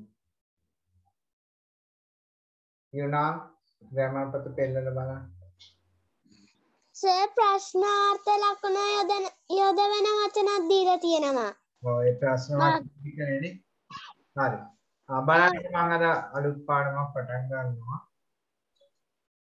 මාතෘකාව ලියන්න ඕගොල්ලෝ.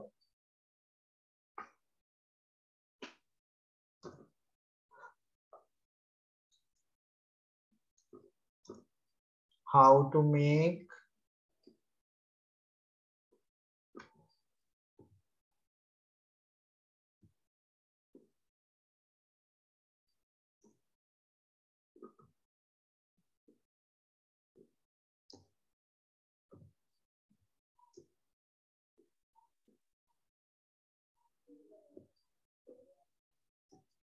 singular verbs.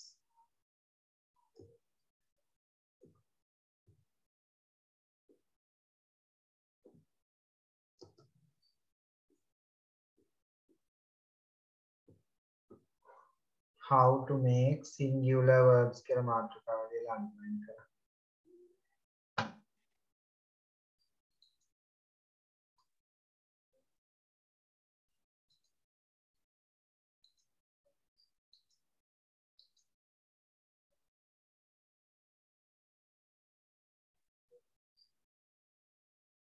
ඒක වචන ක්‍රියාපද සාධන හැටි.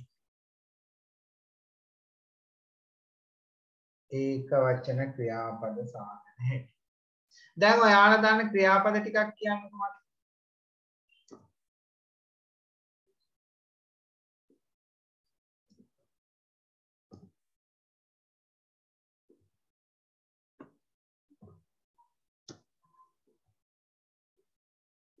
ක්‍රියාපද ටිකක් කියන්න ඔයාලා දන්න. ක්‍රියාපද දන්නවද?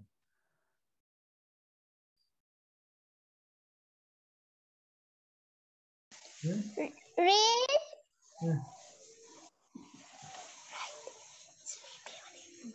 sleep, run, jump,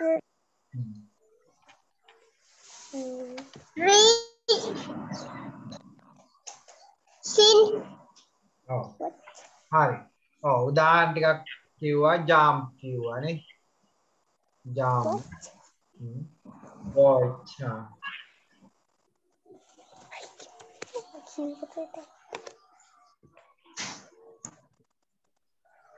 Sleep. jump කිව්වා තා sleep කිව්වා. තව right. Jump. hard කිව්වා.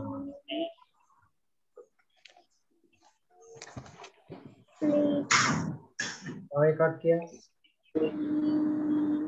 Read. read.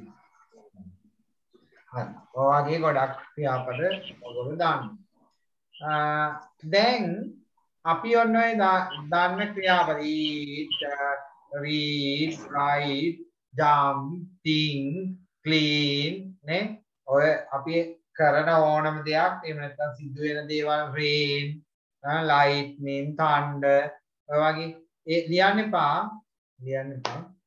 ඔය ක්‍රියාපද අපි මේ සාමාන්‍යයෙන් භාවිතා කරන ක්‍රියාපද තියෙන්නේ බහුවචන ස්වරූපේ. දැන් මේ මම ලිව්ව ක්‍රියාපද මේ සෑම දෙයක් එකක්ම අපි තියෙන්නේ බහුවචන ස්වරූපයෙන්. බහුවචන ආකාරයෙන් තමයි තියෙන්නේ. එතකොට අපි දැන් වර්තමාන කාලේදී වාක්‍ය ලියන්න යනවනේ.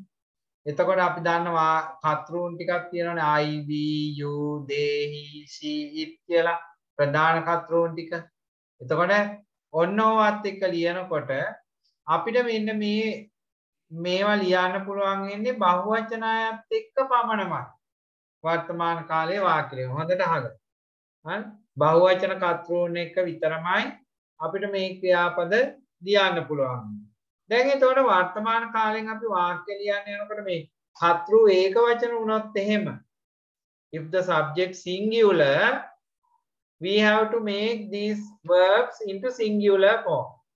අපිට සිද්ධ වෙනවා මේ verbs ටික singular form එකට හරව ගන්න වෙනවා. නැත්තම් දැන් උදාහරණයක් දැන් මම ගන්නම් ඔන්න I කියන එක්කෙනා අපි ඉංග්‍රීසි භාෂාවේ සලකන්නේ ඒක වචනද බහු වචනද? I ඒක වචන. ඒක වචනයි. බහු වචන. බහු වචන. I කියන එක්කෙනා සිංහලෙන් එක්කෙනෙක් වුණාට බහු වචනයි කියලා තමයි අපි සලකන්නේ. I කියන කෙනා බහු වචනයි. we බහු වචන කට්ටිය ටික අපි කියමු බලන්න පොඩ්ඩක් මතක් වෙන්න. I ඊළඟට we නේ you we අනිත් එක you අනිත් එක කවුද? they ප්‍රධාන කර්තෘන් ටික ඔයගොල්ලෝ.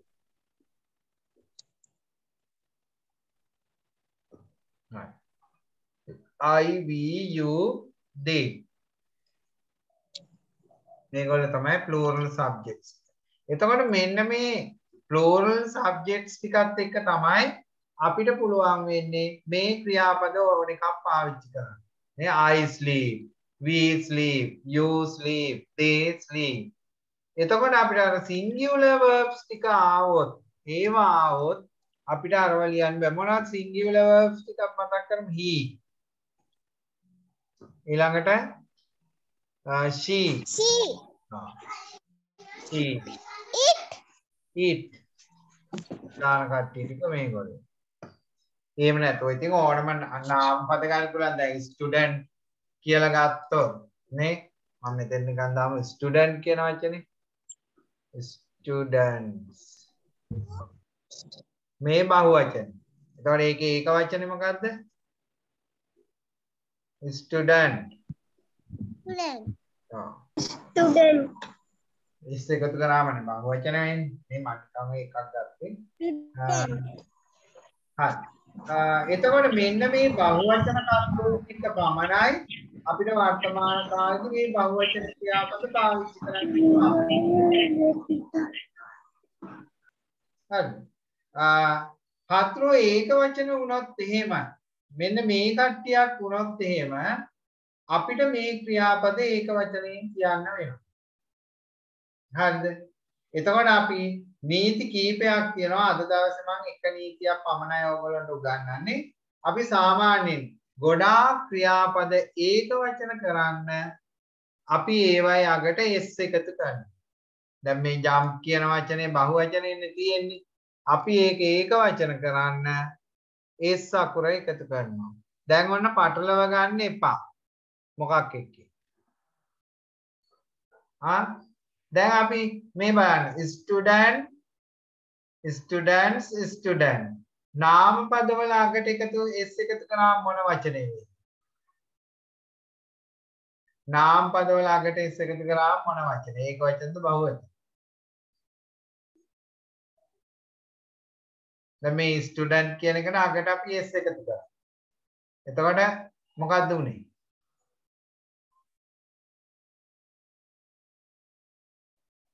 බහු වචන වුණානේ නේද? ස්ටුඩන්ට් කියන්නේ ශිෂ්‍යයා, ස්ටුඩන්ට්ස් කියවම ශිෂ්‍යයින්. හැබැයි ක්‍රියාපද වලට ඒකේ අනිත් පැත්ත ළමයි. මොනවද මතක තියාගන්න. ක්‍රියාපද වල අගට s එකතු කරොත් බහු වචන නෙමෙයි වෙන්නේ මොන වචනද? කාව්‍ය ක්‍රියාපදයක අගට s එකතු කරොත් මොන වචනද එන්නේ? ඒක වචනද බහු වචන? ඒක වචන. ඒක වචන. ඔන්න හොඳට මතක තියාගන්න දෙපැත්ත පටලවා ගන්න එපා. නාමපදවලකට s එකතු කරොත් බහුවචනයි. ක්‍රියාපදවලකට s එකතු කරොත් මොන වචනද? ඒක වචනයි. හොඳට මතක තියාගන්න. හරි? හරි මාතෘකාව ලියුවානේ ඔයගොල්ලෝ මම පුංචි නෝට් එකක් සිංහලෙන් දීලා තියන්නම්. මෙහෙම ලියන්න. වර්තමාන කාලයේදී ලියන්න. පොඩි සිංහලෙන් දෙන්නේ. වර්තමාන කාලයේදී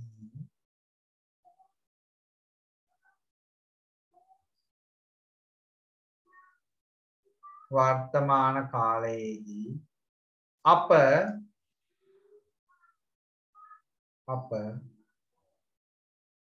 භාවිතා කරන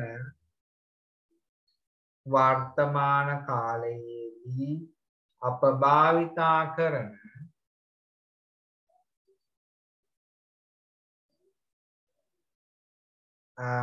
මෙන්න මේ දෙකක් විතර ලියන්න. ජම් කමා එකක් දාලා ස්ලීප් ක්‍රියාපද දෙකක් ලියන්නකෝ. ජම් කමා එකක් දාලා ස්ලීප් තා එකක් ඔන්න ලියන්න කමා එකක් දාලා රයිට් ජම් කමා ස්ලීප් කමා රයිට්. ඉංග්‍රීසියෙන් ලියන්න ජම් කමා දාන ස්ලීප් කමාවා රයිට්. වර්තමාන කාලයේදී අප භාවිතා කරන ජම් ස්ලීප් රයිට් වැනි ක්‍රියාපද දැන් ලියන්න යනවා. වැනි ක්‍රියාපද jump sleep right වැනි ක්‍රියාපද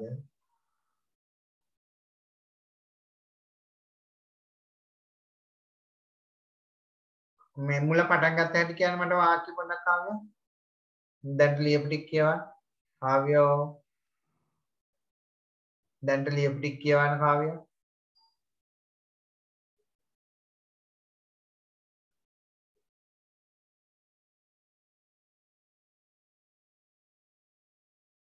කො දැන් ඔයාලා ලියපු ටික කියවන්න. රශීලා ලියපු ටික කියවන්න. දැන් ලියපු ටික. වර්තමාන කාලයේදී අප භාවිතා කරන jump sleep write වැනි ක්‍රියාපද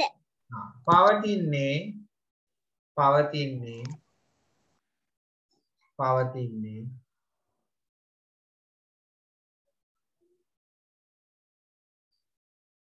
බහුවචන ස්වරූපයෙනි.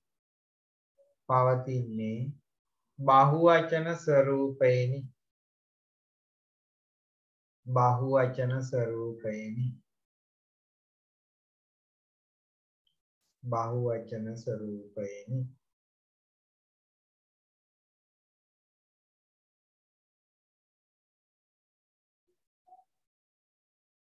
එම නිසා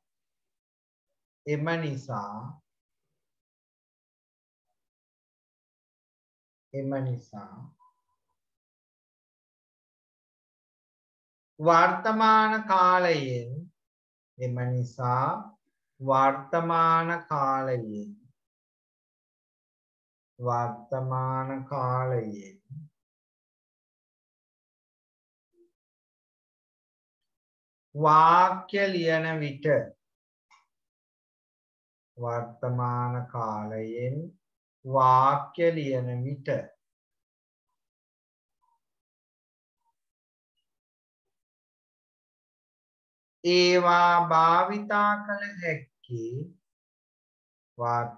විට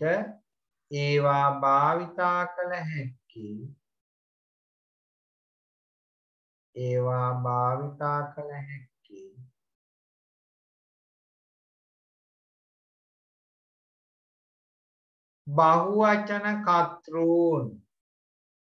බහුවචන කර්තෘන්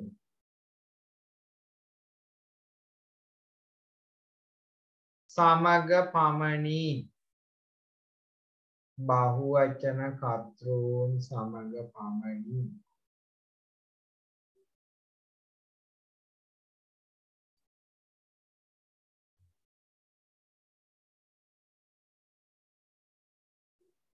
බහුවචන කර්තෘන් සමග පමණි. දැන් ඔයගොල්ලෝ ඔතන වරහන් ඇතුලේ මෙන්න මේ ටික කමා දාගෙන ලියලා තියන් I, V, U, they, students. ඊට පස්සේ වරහන් වහන්න. වරහනක් දාලා ඔය ටික කමා දාලා ලියන්න. දිගට ලියන්න.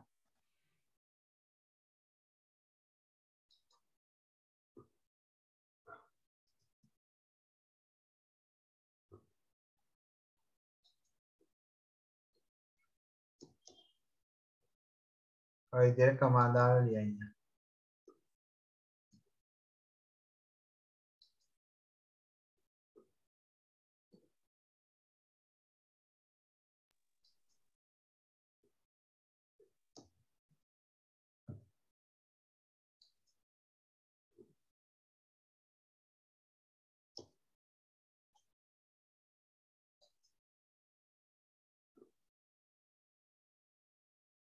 ඔය තියෙන බහුවචන කර්තෘන්.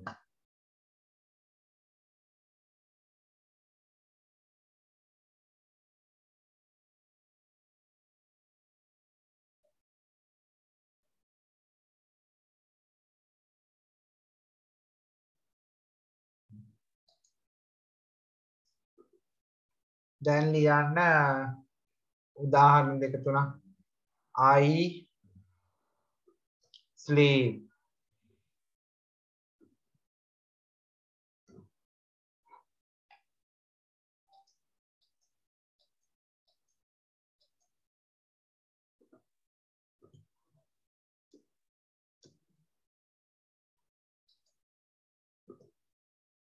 දෙක. We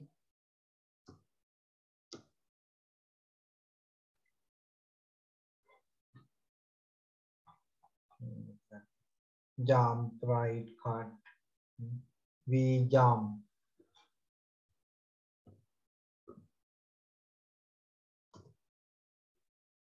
You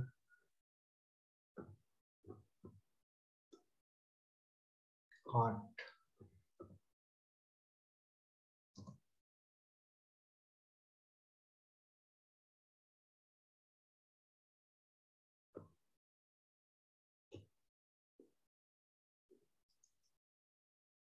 They run.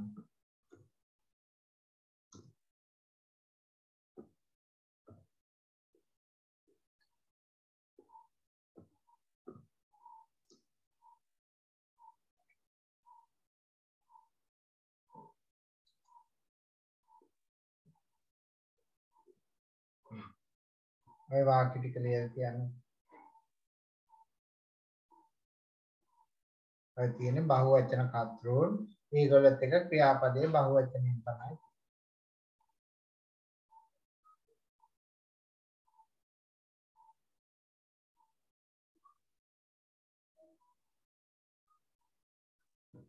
ඔය අපි ඉතින් සේරුම සිංහල කරන්නේ නැහැ. අපිට එහෙම සිංහල ලියන්න නැහැ. ඉතින් මම නිදා ගන්නවා. අපි පනිනවා. ඔයාලා දැන් ඔයා කියන නමින් කිව්වත් you ලියනවා නම් අනිවාර්යෙන් බහුවචනය කියලා සලකනවා. ඔවුන් දුවනවා. students සිසුන් කියවනවා.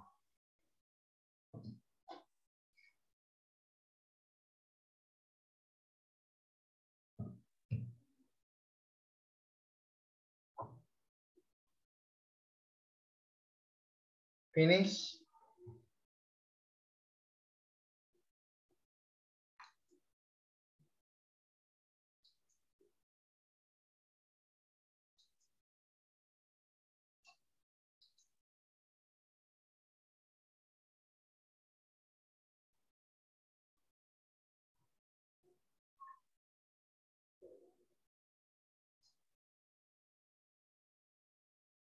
Didula finish?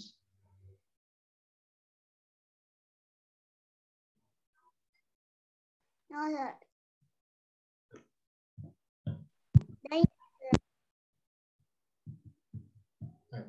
එහෙනම් දැන් අලුත් ඡේදකින් ලියන්න.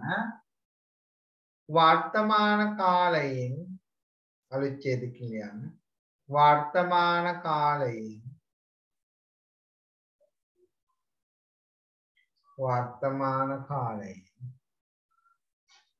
වාක්‍ය ලියන විට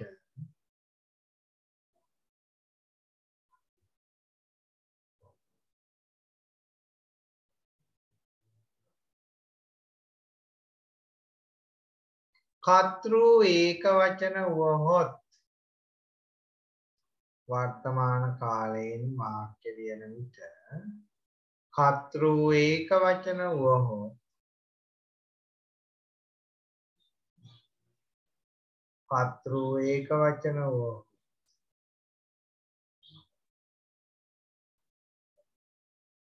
ක්‍රියාපදයද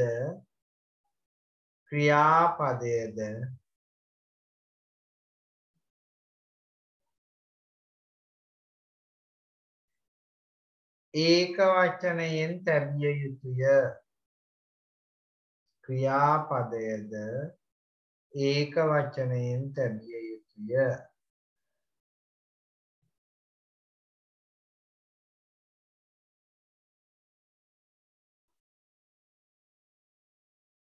දැන් අලුත් ඡේදයකින් ලියන්න. ක්‍රියාපද ඒක වචන කරන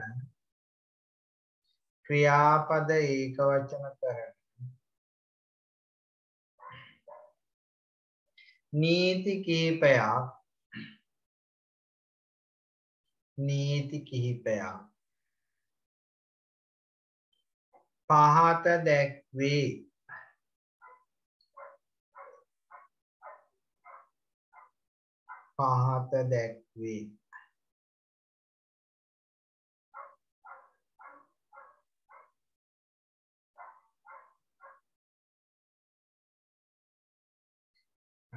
එක දැන් අලුත් ඡේදකින් එක දාලා ලියන්න. ඔන්න පළවෙනි නීති තුනක් තියෙනවා. අද දවසේ එක නීතියක් කියලා දෙනවා.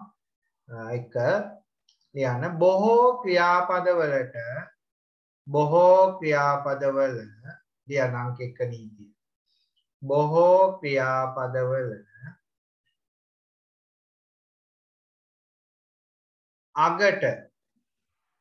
අගට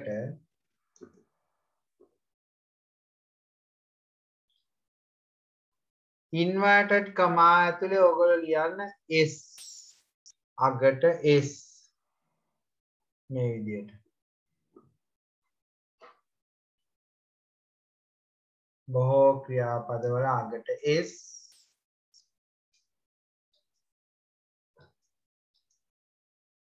ඉන්වර්ටඩ් කමා ඇතුලේ එකතු කිරීමෙන් ඒක වචන කරනු ලැබී.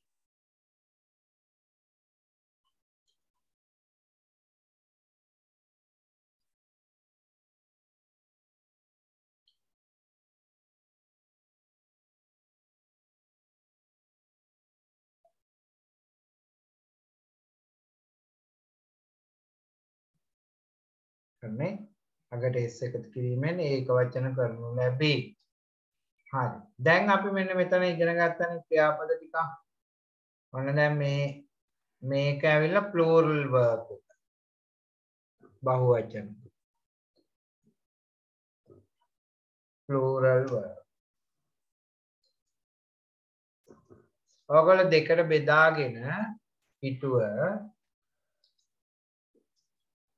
ඔතන නීතියට යටින් දෙකට බෙදාගෙන plural verb කියලා දාන්න අනිත් පැත්තෙන් දාන්න පිටුව දෙකට නවා ගන්නකො ඉදි ගැහුවේ තමයි.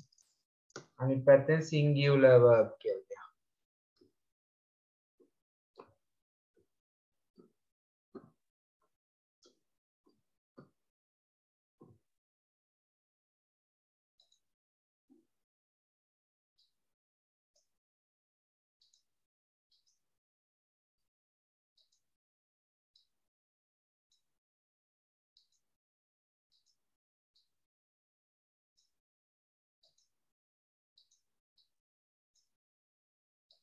පිටුව දෙකට බෙදා ගන්න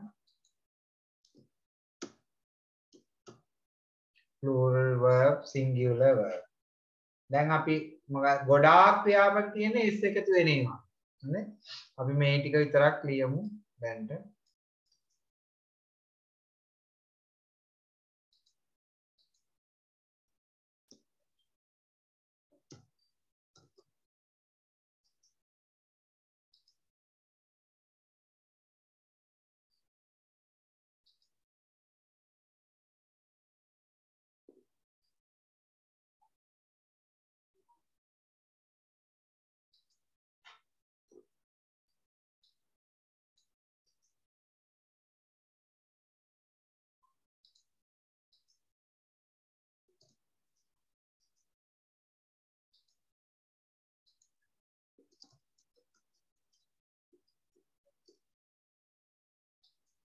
S එකතු කරලා ලියන්න. තේරුමේ ඉතින් වෙනසක් වෙන්නේ නැහැ. අපි කතුරු බහුවචන නම් මේ පැත්ත ගන්නවා, ඒක වචන නම් මේ පැත්ත ගන්නවා. හරි?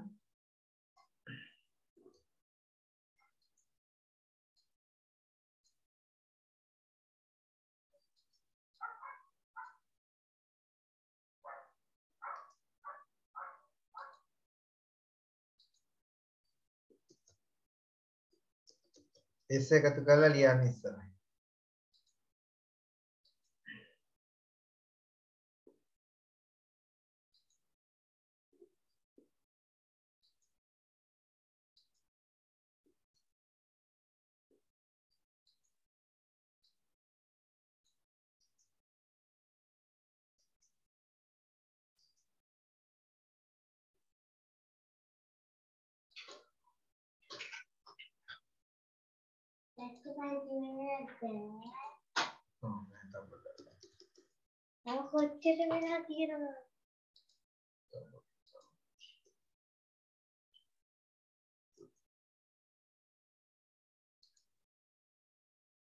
Light එක දාන්න. හරි vertically යාලා.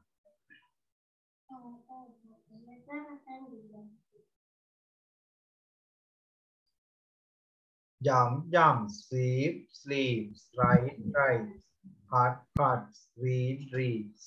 Huh?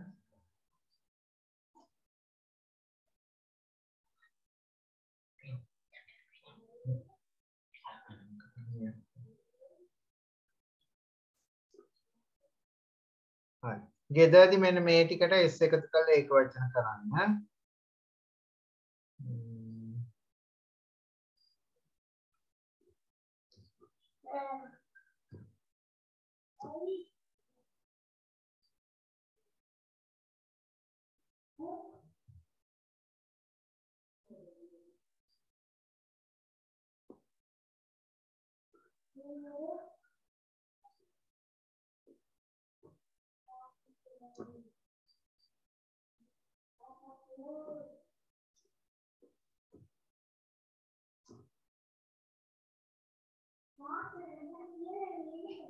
Cook, dance, sing.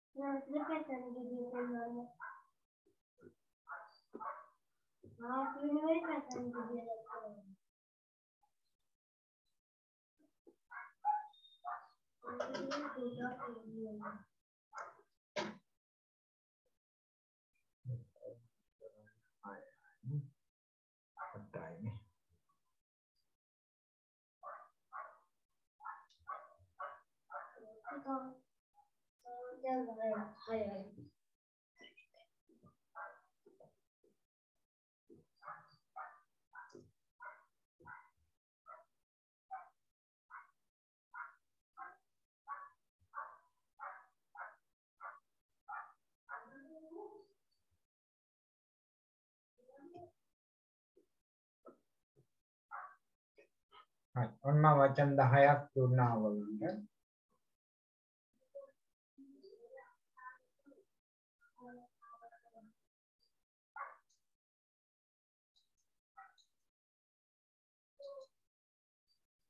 cook උයනවා නේ තේරුම් ගන්න ඕනේ. dance නටනවා, sing ගයනවා, clean පිරිසිදු කරනවා, eat කනවා, hit ගහනවා, open අරිනවා නැත්නම් විවෘත කරනවා, draw අඳිනවා චිත්‍ර වගේ දේවල්, drink බොනවා, bite හපනවා.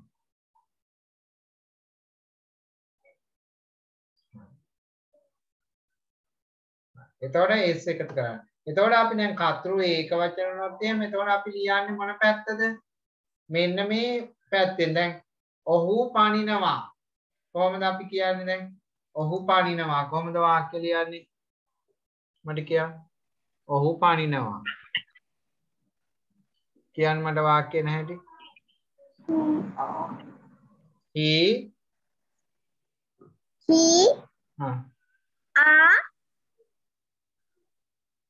නෑ ආදෙන් ආවොන්නේ දැන් මේවයිදී is ඒව මොකුත් ලියන්න යන්නේ. he jumps එච්චරයි. he jumps තේරෙනවද? අර is ඒව මොකුත් දාන්නේ නැහැ. කතරු ඒක වචනයි ඒ නිසායි. දැන් මම පන්නනවා කියවනගේම I jump. දැන් අපි මෙතන ලිව්වා නේද? ඉස්සෙල්ලා වාක්‍ය ටික ලිව්වනේ. මෙතෙන් දැන් කො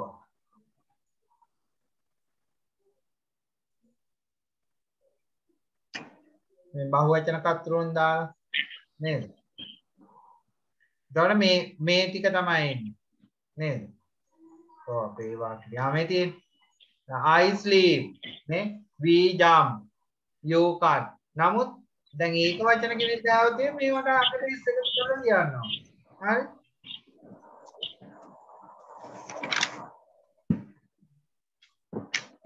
jump නේ තා එකක් ඕන. ඇය නිදා ගන්නවා. එතකොට අපි කොහොමද කියන්නේ? she sleep. she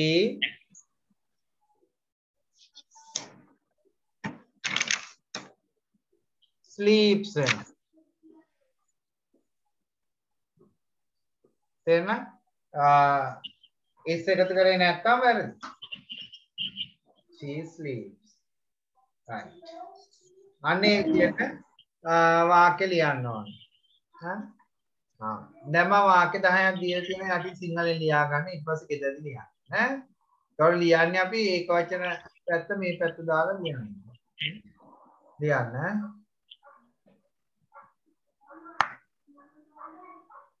ඔහු ලියනවා. ඔහු ලියනවා.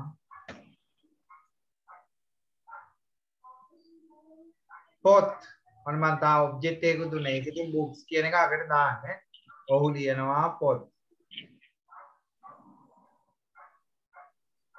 ඇය කපනවා. ඇය කපනවා.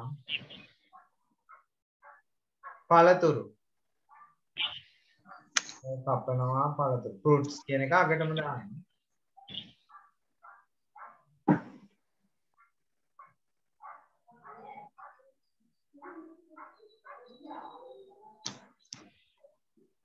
යුනාල් කියවනවා පත්තර. යුනාල් කියවනවා පත්තර. යුනාල් කියවනවා පත්තර.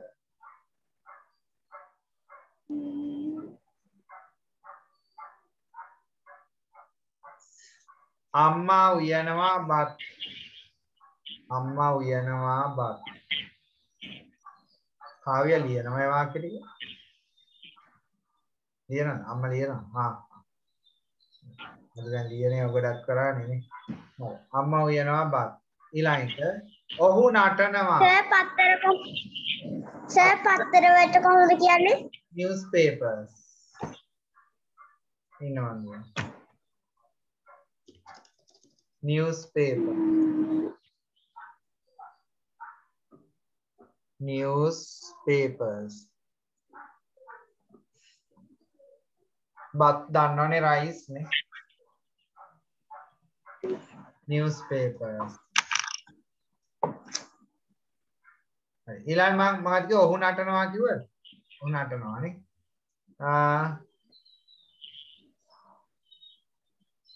ඊළඟ එක රශීර ගායනවා ගී. රශීර ගායනවා ගී.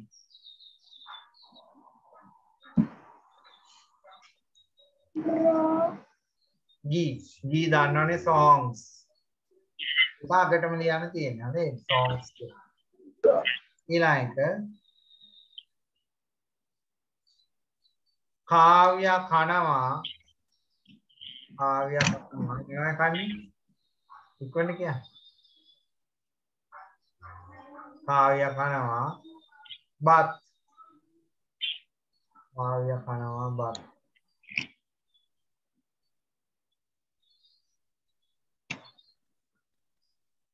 ඊළඟ එක දිදුල බොනවා තේ. දිදුල බොනවා තේ.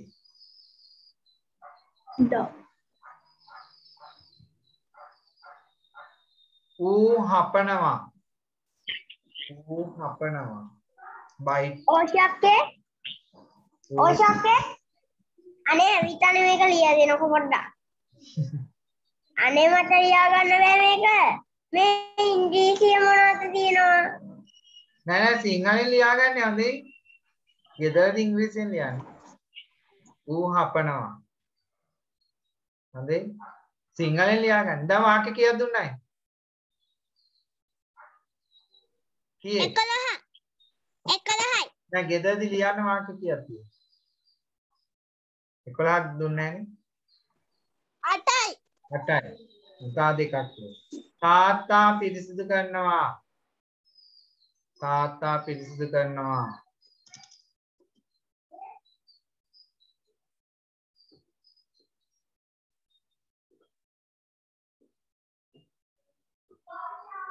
වත්ත. තාත්තා පිරිසිදු කරනවා වත්ත. garden. the garden කියලා ලියන්න.